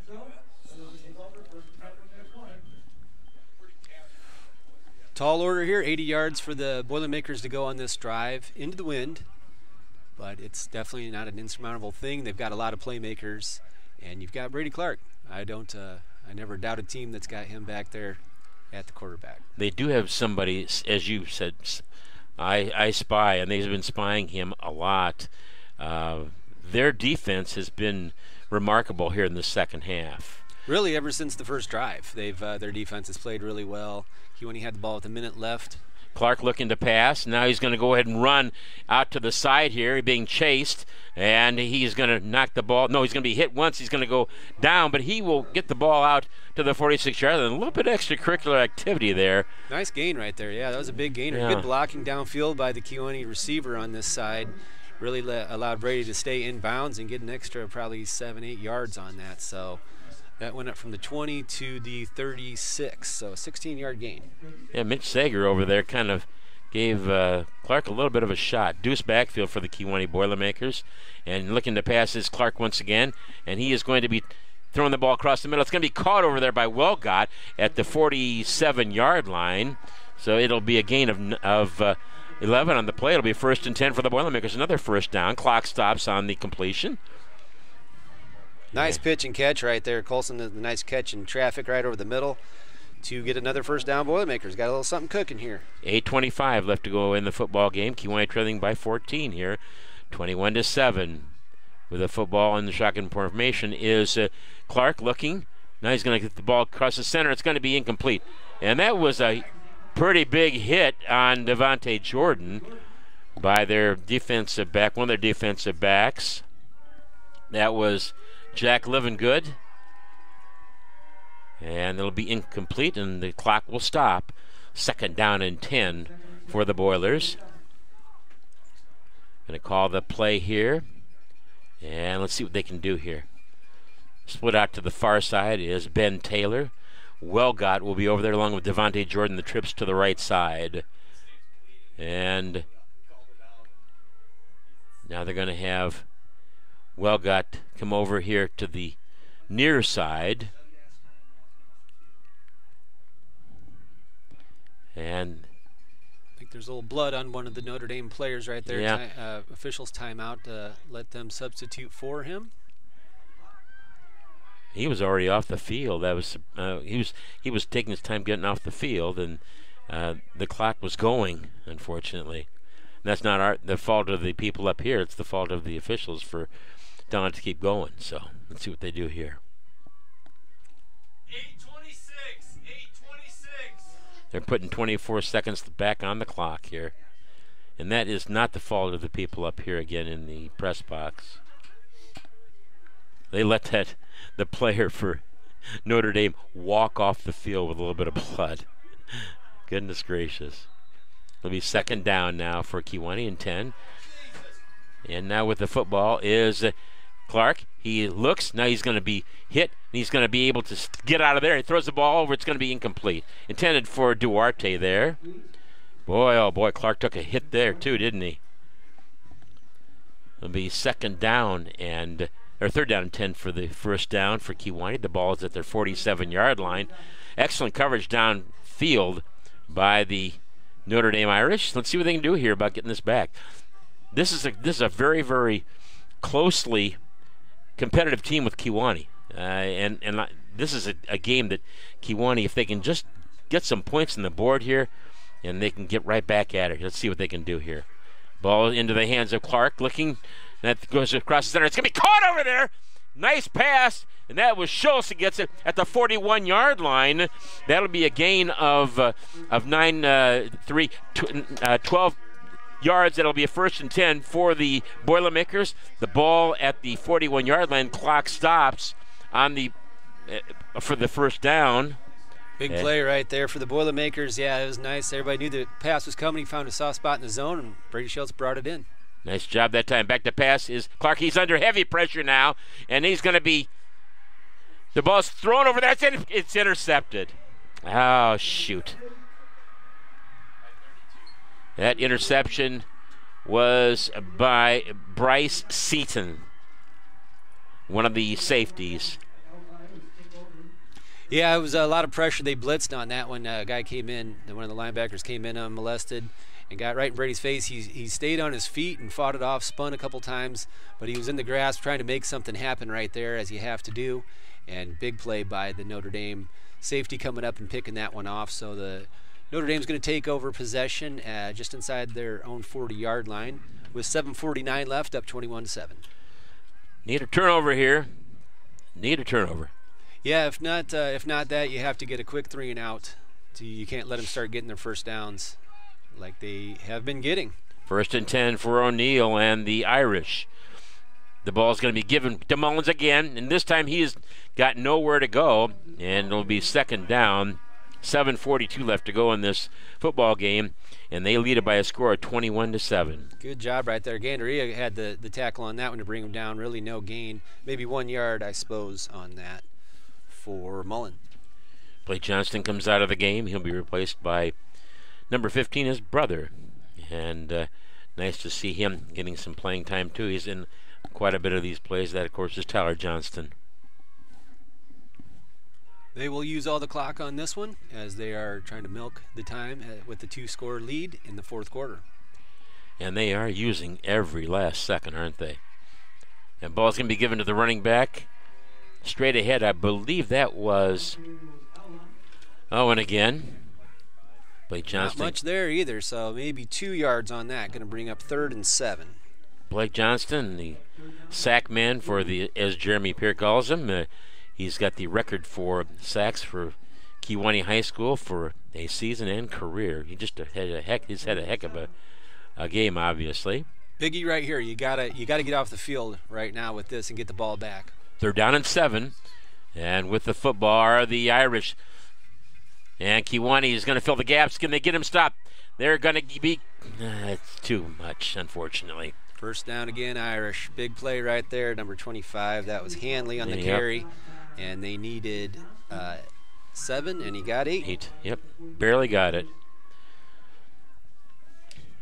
They are really getting into that 2nd level on a consistent basis. And it's hard to just stop people like that when you've got that big of a line. Down to about 6 minutes left, so if you go through the four-play progression again like that, if you can stop them on this one, what do they get? 35 seconds each time? Yeah, about that. And with the football, once again, they're going to hand the ball off right away to the first man through, and he gets through, and he is still on his feet down to the 35-yard line. Alwan just keeps driving. 14-yard gain for them. 1st down again for the Irish. 21 unanswered points right now by Notre Dame.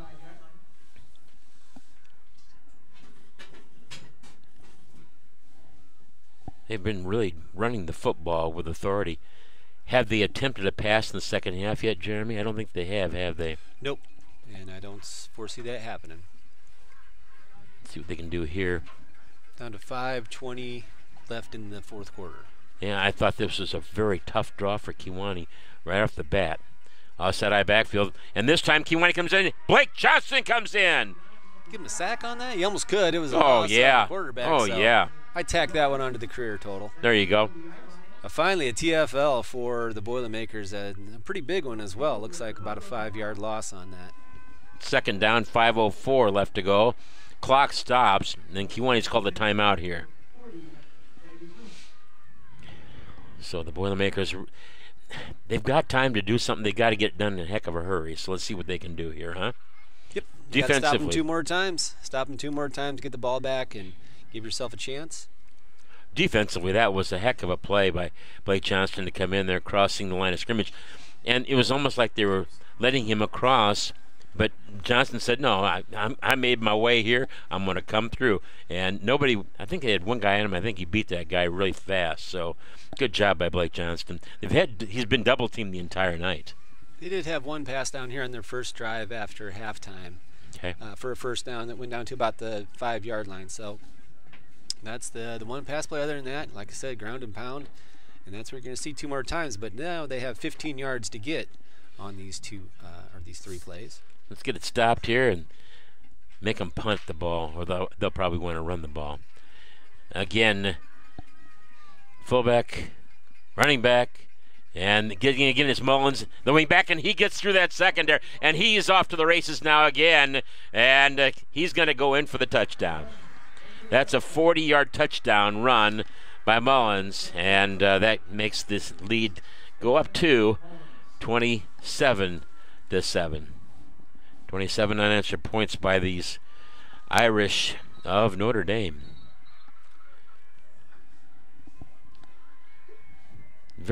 I thought, these teams have been very even from what I could see all for this entire game until this fourth quarter, and then 2 touchdowns not scored. Otherwise, different thing in here in this second half. There's a snap. The kick is up, and it is good. 28-7 the score. You know, I was going to say that the Journal-Star had mentioned that this game was going to be 28-20 Notre Dame. I didn't want to say a whole lot, but that's what they said it was going to be in the paper today. Well, 4:54 left for the Boilermakers. See if you can get something going right here. Maybe a nice return, get a little spark back in the step. Yep. And go ahead and finish this game off strong. See if they can do that. That'd be nice to see, that's for sure. In spots, it's been a great game, but they have played excellent football. Everything going their way. And it all starts out with that line. That line has been marvelous here in the second half. I wonder if they got challenged at halftime. What do you think, Jeremy? Well, they've really since they gave Kewanee that short field on the opening, Kewanee's opening drive, ever since then they've really stiffened up. Kewanee did move the ball a little bit at the end of the first half when they were going through the air, but were unable to get a score, so we went in and tied 7-7. But then the second half here has been all Notre Dame.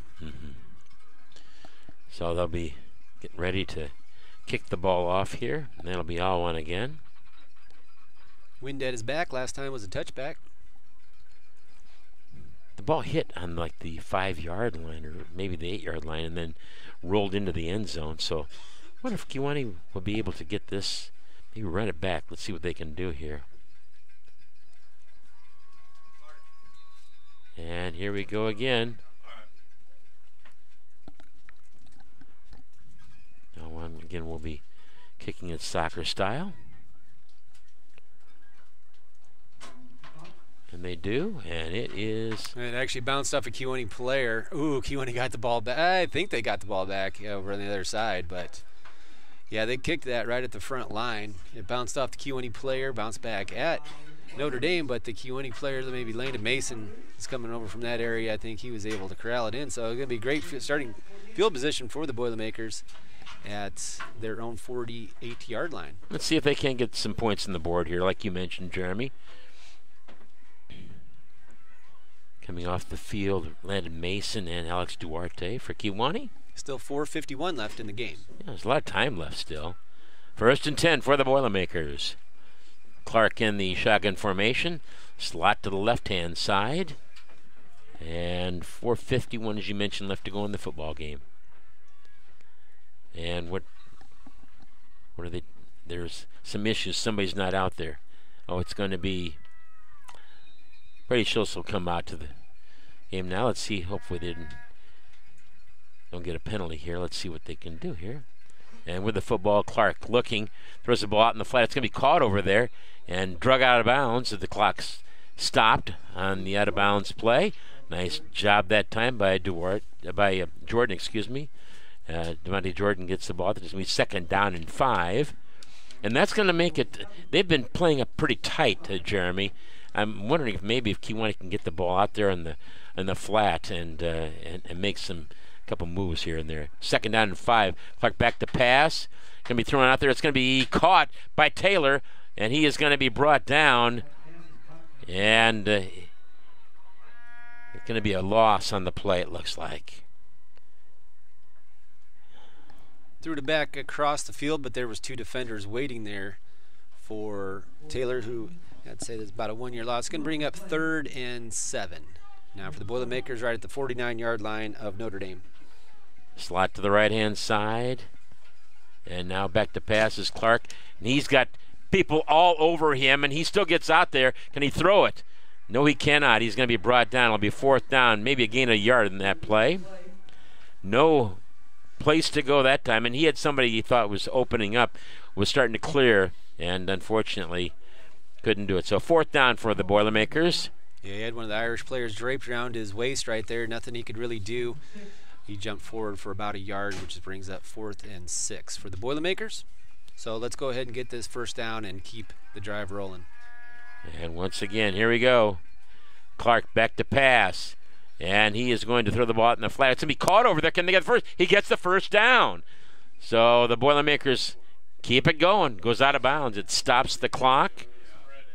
And that was Paredes once again.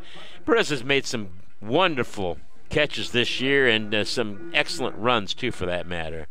1st and 10 for Kewanee. 3:32 left to go in the football game. And Taylor will be split out to the right-hand side.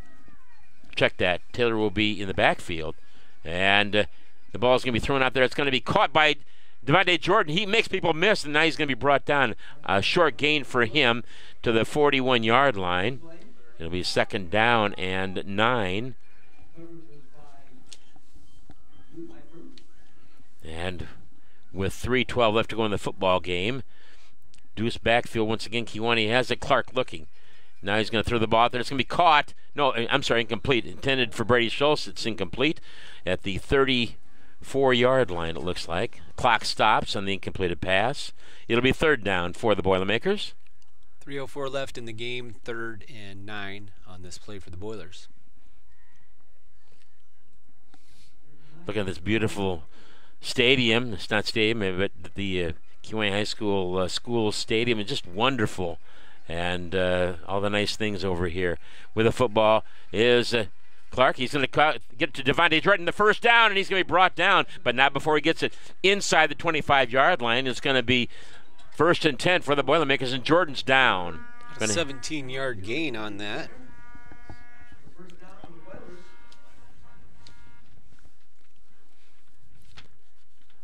And I wonder if they're going to make the Boilers use a timeout here. Hopefully Jordan's okay.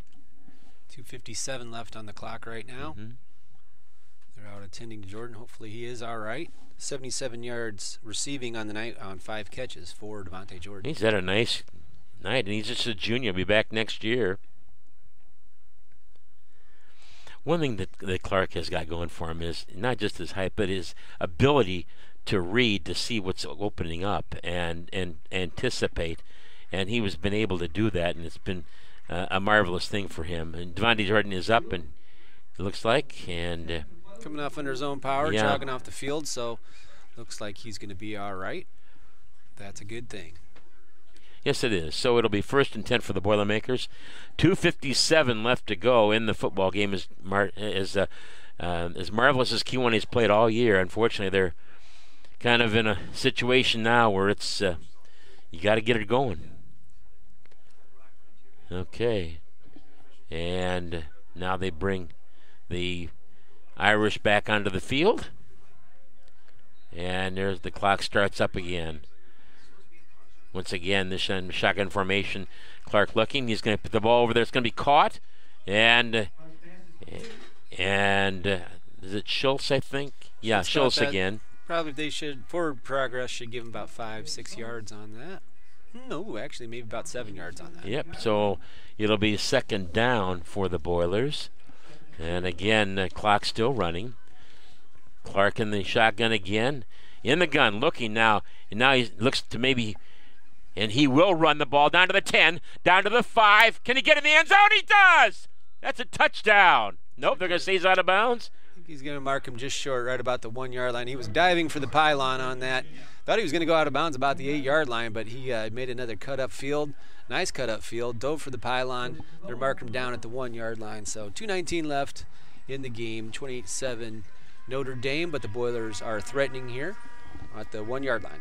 2:19 left to go, and it's going to be 1st and goal for the Boilers. Slot right side and left side. Ball kept by Clark. Can he get in? No, he cannot. So, he want to try a timeout here, do you think? Or are they going to go ahead and let the clock run? And Colson Wellgott gets the play, comes in, and he's going to give the information to his teammates. No 2-minute warning in high school football as the clock ticks under 2 minutes. And once again, this time now, Wellgott is behind the line of scrimmage, and with it is Clark. Can he get in the end zone? He's close. Yeah, he got in there. And he gets in for the end zone. Well, they haven't. They're actually not putting their hands up yet, but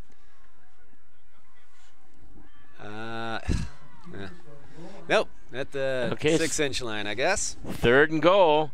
1:25 left to go in this football game. Every yard is tough to get against this team. with the football is Clark. Now he's going to have the football, and he's going to be hit and brought down out of bounds. Yep, he's brought down. It'll be 4th down and goal for Kewanee. Lost about 5 yards on that. Yep. Every yard against this team is tough. They have really, their defense has really dialed it up against Kewanee, and they're saying that he did not go out of bounds. So it's less than a minute left to go in this football game now, and Kewanee trailing it by a score of 28-7. Back to pass, Clark, being just hounded out there, and he is going to try to get the ball in. He does. He gets it into the end zone for the touchdown. Touchdown, Clark. Touchdown, Boilermakers. Well, that just shows you right there how tough it is going up against this this defense of Notre Dame. It's something that Kewanee's had a real tough time dealing with. They had that 1 yard, and it took them 4 plays to get it in from there. Finally, Brady was able to find, he had to run about 20 yards to get that, but he did get the ball in, so touchdown, Kewanee. And the Boilermakers will get that lead, be down now to 28-13. I'll be kicking the football here. There's the center snap, the placement, the kick is up, and it is hit the goalpost. No good. Just kind of indicative of the things that happened tonight. I was about ready to say that's probably the last extra point that we see Brady kick of his career, and it just happens to doink off the goalpost right there. So the score will be 28-13. Kick no good. So 28-13, but Kewanee gets another 6 points, which is nice, and they're able to go ahead and get some points on the board, which is good. You know, Kewanee scored the first touchdown of the game. They scored the last touchdown of the game. In between, Notre Dame has scored a total of 28 points, and that's the difference in the game right now. By the way, our advertisers, we sure appreciate you listening to us, and thank you to them for bringing you this game. People's National Bank, Union Federal Savings and Loan Association, Ace Hardware Distribution Center, and the State Bank of Toulon. But again, the Boilers have played some outstanding football this year, and all they can do is what they can do. Even my pen ran out at the end of the game. I think well, everything just kind of ran out here at the end of this this game, unfortunately for Kewanee. And here we go. And the Boilermakers once again. Now they will try an onside kick here, I'm pretty sure. Let's see what they do. And it is an onside kick, and it's going to be covered over there at the 48-yard line by Notre Dame. Make sure we don't blast anyone on the knee. And again, the Big 12 Conference is just that, the Big 12 Conference. And Brady Clark now has 223 yards, for his career. Good job by him, and see what Kewanee can do here. But I want to mention this, though, which is kind of neat to know, and that is the fact that in a single season, he has tied the record by James Hart with those 7 points. He ends up with 119 if Kewanee doesn't get anything here. So it probably end up on an exact tie for the season record. Yep. It has it for the career, but for the season, it is going to be an exact tie with Hart. And with 30 seconds left to go, Kewanee's not going to go ahead and call a timeout here. And somebody's got to win, somebody's got to lose, unfortunately. And the Boilermakers seniors have seen their last game, and they have had a wonderful career. When they look back on this season, there'll be a lot of records showing the most points scored in a season, or in I should say in a per game average, most points scored by one person in a career, tying it for 1 year, most sacks by a player for the Boilermakers. And so unfortunately the Boilers are going to be going in to the locker room, but they've got a lot to hold their heads high. 4 different 4 different times Kewanee shut the other team out, and they've just played some great football. And they beat some very good teams, a couple of teams that were definitely were teams that made the playoffs, and they were good football teams. And all you can do, like I say, the schedule's there. You can only do what you can do, and they could not do anything against playing in Aurora Central Catholic. They had nothing they could do about playing other teams like that, and that's all they can do. So let's go ahead and give some stats, if you wouldn't mind too much, Jeremy. Well, I would mind, Russ. I wish there were some stats that showed a little better outcome. Everybody really had high hopes coming into this game. Great game by Peoria and Notre Dame. They just really were strong up front, and they stick with their game plan, and the ground and pound just kept going. Speaking of the ground and pound, 318 yards on the ground for Peoria Notre Dame, just 9 through the air, so 327 total. Leading rusher was Ben Mullins, 13 carries, 164 yards. Lawson Alwyn had 19 carries for 52 yards. Jack Hanley, 7 carries, 73 yards. Liam O'Neill had 8 carries for 21. They did have Blackford, 1 carry for 5. And Hoft had 1 carry for 4, so 318 total, 327, 9 yards. The one big catch to Lawson Alwyn on that first touchdown drive after halftime. So that is the stats for the Irish, the victorious Irish. Over on the other side, he was never really able to get Duarte going after that first drive. He had a couple of big chunks, you know. First carry 9, second carry 6. But after that, he had 10 total carries for 23 yards. Brady Clark carried the ball 15 times for 83 yards, and Cruz Paredes had 3 carries for 4 yards. So 110 yards on the ground for the Boilermakers. Through the air, 157 yards. He did go to the air quite a few times. 24 times Brady attempted passes. Jeremy using 24. Yeah, I'm using the abacus over here. Yeah, so actually, Jeremy's using his mind, which is a calculator over here. 12 out of 24 through the air for Brady. He did have 1 interception, so 157 yards. So 157 plus the 110, 267 total yards for the Boilermakers. Devontae Jordan, the biggest receiver, he had 5 catches for 77 yards. Ben Taylor, 2 catches for 13. Brady Schultz had 3 catches for 35. Colsonwell got 1 for 11, and Cruz Paredes had 1 for 7. So tough night for the Boilermakers. It started off really well. You know, we jumped up. We had the lead in this game, 7-0, and scored the first touchdown, as you said, and the last touchdown of the night. So just a really impressive Peoria Notre Dame team. They were big, they were strong, and they knew what they were doing, and really just couldn't stop Mullins on that counter play where he kind of went off tackle, and then they just had some sort of blocking scheme that was perfect. He just cut right up. There was like a runway kind of formed for him. They had some blocking scheme Kewanee could not beat. They had, obviously, their line was big. Their center, as you mentioned, is going to play college football. He was a big guy, and they did it well. They were well coached, and Kewanee fought as hard as they could, but just were not able to come away with the W tonight. Unfortunately, the Boilermakers played very, very well. And like you mentioned, unfortunately, they did score the first time they had the football, and then they scored the last time they had it. And it was a real rough game. That was a hard-hitting team. Oh, for sure. One of the hardest teams that we've seen all year. But again, and this is nothing against Kewanee, Notre Dame plays in the Big 12, and that is schools just like we talked about Normal. We talked about all these different teams they play. Kewanee plays teams that are anywhere from 423, 394, 507, 319, 660, 515. And then Newman Central's 210, 483 for ACC.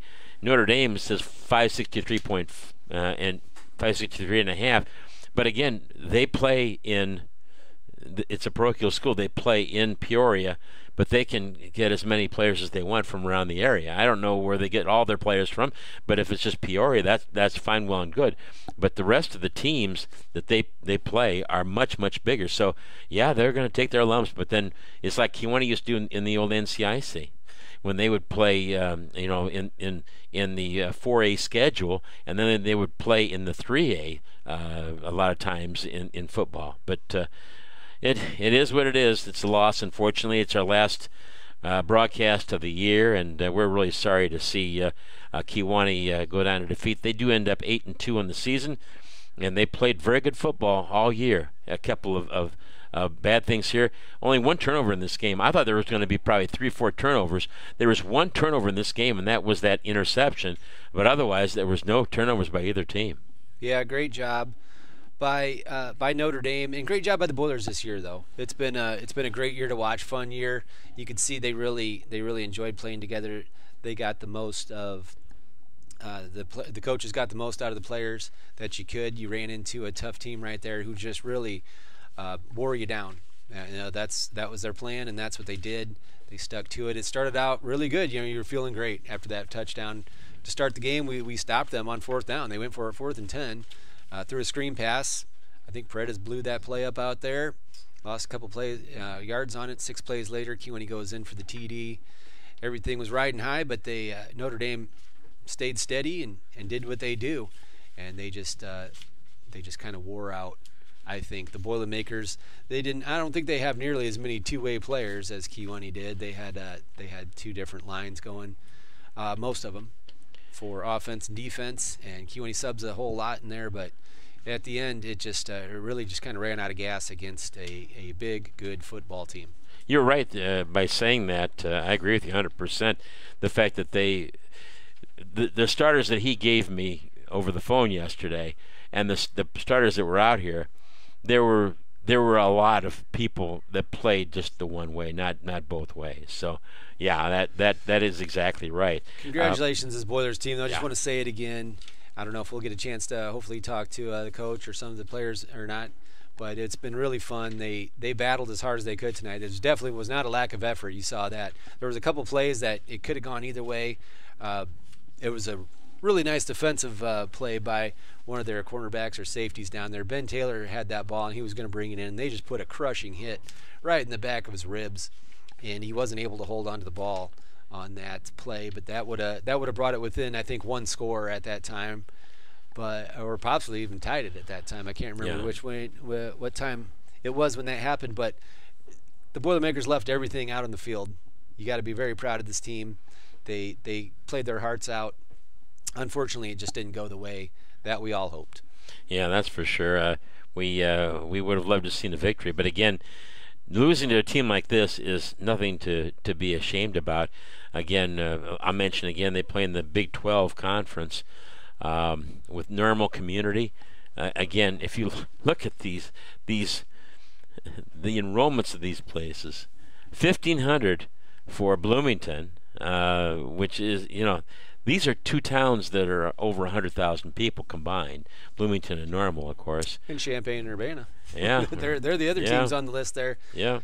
It's the age-old debate, Russ, as we can talk about it every year. I say it no matter if the Kewanee's just lost to a parochial school or not, but when you have the open borders, you can get players from lots of different places. Mm-hmm. It's kind of special when you get a good group of kids like this together, and they all grew up in the district, and that's where they're from. They're not coming in or getting recruited by anyone else. So hats off to the Boilermakers. I say it every year pretty much. I think there should be two open enrollment classes and then 6 public classes, and then they can still play each other during the year like they always do. At the end of the year, they go to that playoff. We go to this playoff and just have at it. That could easily solve it all, but I don't know that that's going to happen anytime soon. It seems like too simple of a solution, I think. I think you're right. Let me just give the people that were so kind to be able to sponsor our game tonight. Union Federal Savings Loan Association. Take charge today. Open a checking account with Union Federal and get some of the best fraud prevention available. Visit online, myunionfederal.com. Union Federal Savings Loan Association, member FDIC. Don't forget about the Kewanee Community Unit School District number 229 allowed us to bring you these games. Thank you so much to the Kewanee School District for allowing us to do that. Also, don't forget about the State Bank of Toulon with offices in Galva as well as Toulon and in Kewanee. Thanks so much for being a part of this broadcast. Also, the Ace Hardware Distribution Center. Become a part of a winning team. Visit acehardware.com/careers and choose Princeton. And also, don't forget about People's National Bank.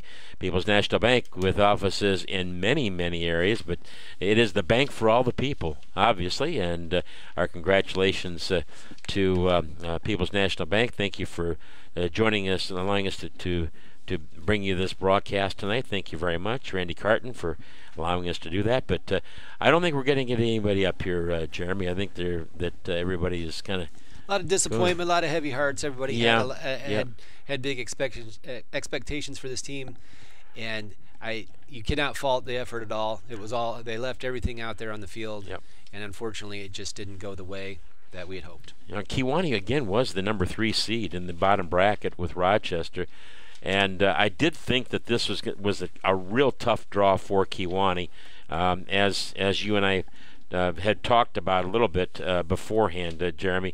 But when you see a team like this who plays in a much, much bigger conference, and then they play in 4A, it made it real tough on the Boilermakers, obviously. And Matt Taylor is going to come up and join us, it looks like. Yes, he's on his way up here. Good.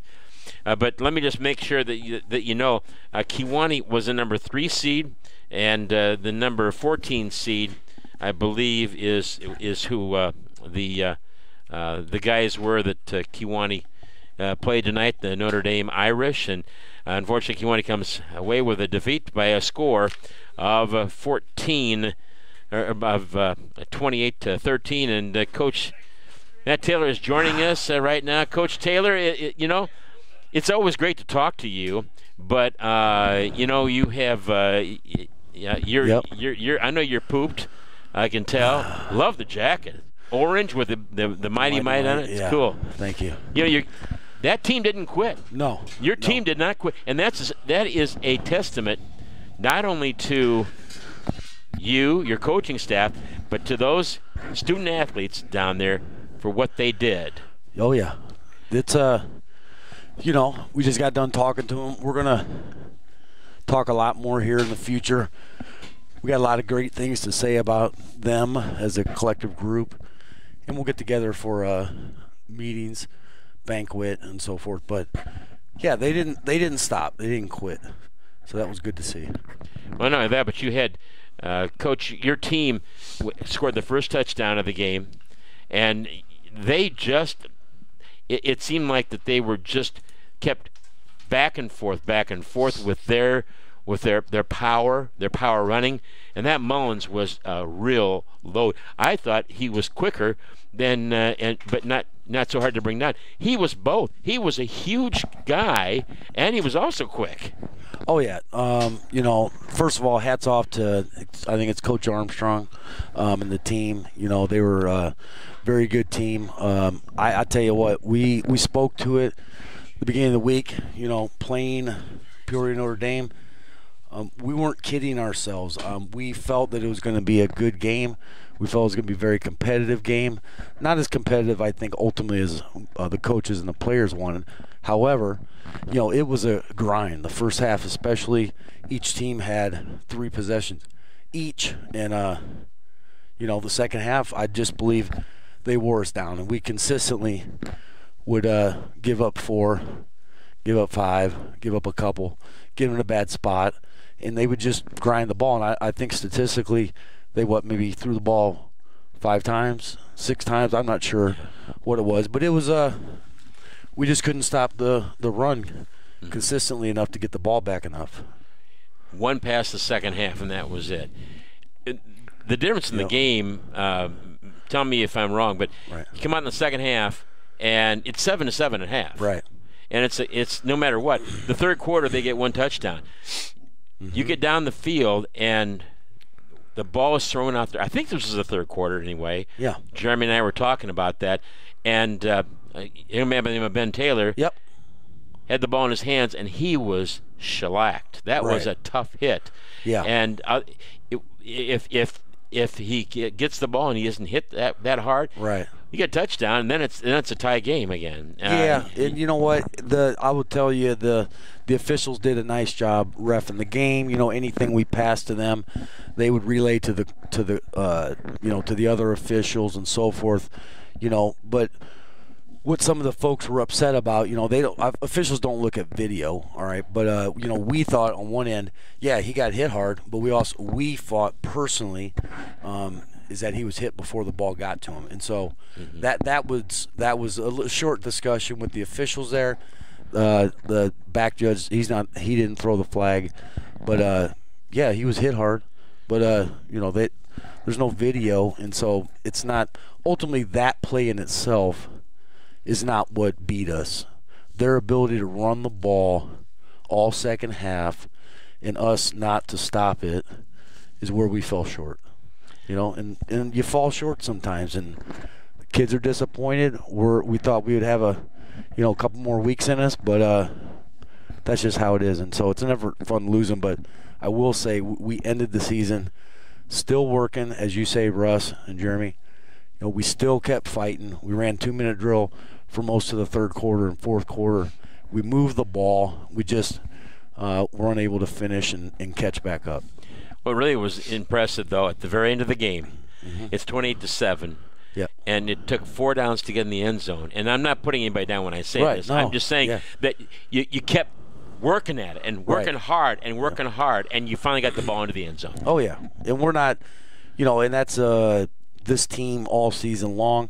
You know, we've had few obstacles, and, and even though we've had obstacles, we've continued to work to overcome them. And we're not going to just stop trying, even though it's, it's a long shot. It's going to be tough to get back 3 touchdowns. But you got to get the first one in order to get the second and third, and so. But that's good, and we're finishing up the season, scoring a touchdown, and we fell short by 2+ touchdowns, just barely 15 points, I think it was, right? 28-13. That's right, Coach.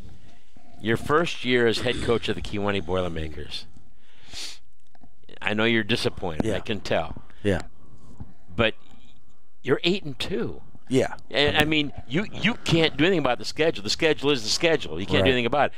But you're 8-2 as a head coach. Your first year as a head coach in Kewanee High School. Right. And I think a lot of coaches would have loved to have had that their first season. No. Yeah. We've done exceptionally well. The coaches, and my hats go off to, Coach Conley, who's been, really working the defense well. Then we got coming back. We also have Coach Christos, who's been the ears in my eyes, if you will, in the sky, and he's got a lot of great things to say. He's very game management is great,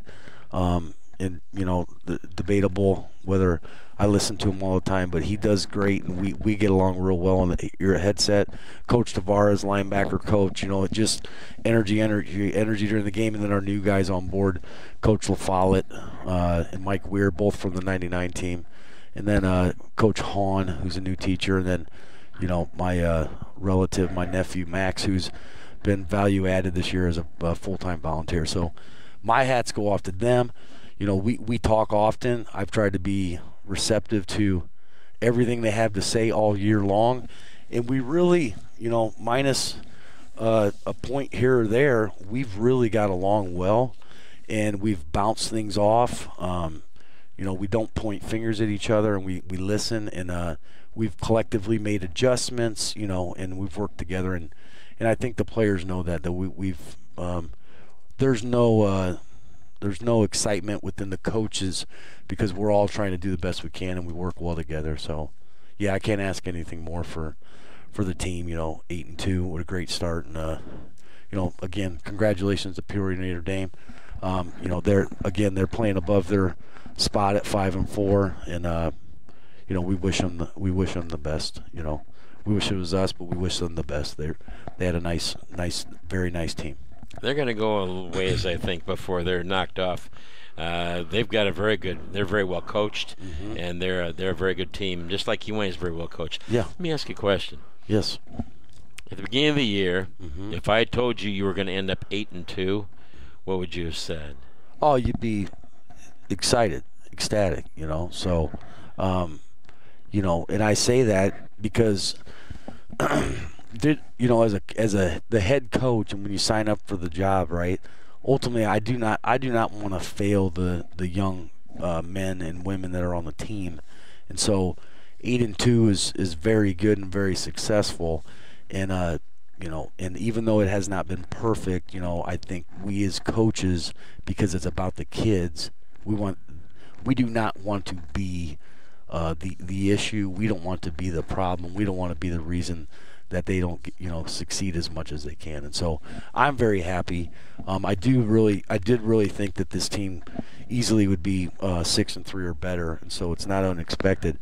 But what is so satisfying to the coaches, and I think the community, and I think the parents, and I think the kids, is that they rose to the expectations that we provided in a lot of ways, both discipline, work ethic, camaraderie, you know, and being good people, you know, and those are the things post football they're going to take with them, and I hope, as well as the coaches, that's what sticks with them, you know, and it will serve them well as they go on to their next sport, you know, and some of them clearly out to college and into the workforce at the end of the year. So it's been great. So I've got one word to describe the way that you practice and the way that you play. One word, it was workmanship. Yeah. But the other word I have to describe it is structure. Yeah. And I think that young folks today, student athletes, I think they crave it, and you've given that to them, Yeah. and they won't forget this, and neither Yeah. will we, Yeah. for as long as we live and as long as they will live, because this Right. has been a marvelous season, Coach. Yeah, it has. It's been great. You know, my shout out goes to the community, all the people that have come out all year long, excuse me, and it's been remarkable, and we hope to, you know, to continue and to build on the program and build on the consistency, and I would hope too that, you know, people, parents alike, and people in the community will eventually realize that, you know, the Kewanee football program is a good place for my young son or daughter to be.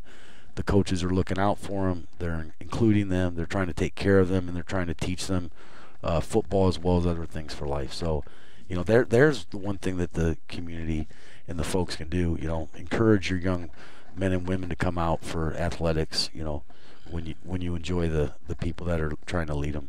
Sounds great. Well, Coach, thanks for joining us. Yeah, thanks for having us all season long. It's been great. It has been great. Yeah, 4 shutouts.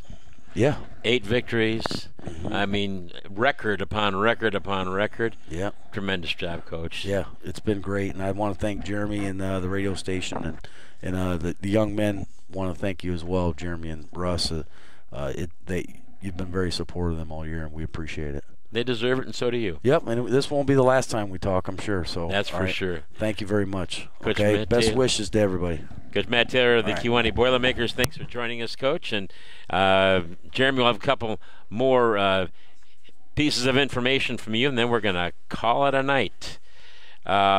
First of all, that's tough to have to want to come up here and talk a little bit concerning the team and how they did go down and defeat 28-13, but they play good football and they've had a real good season.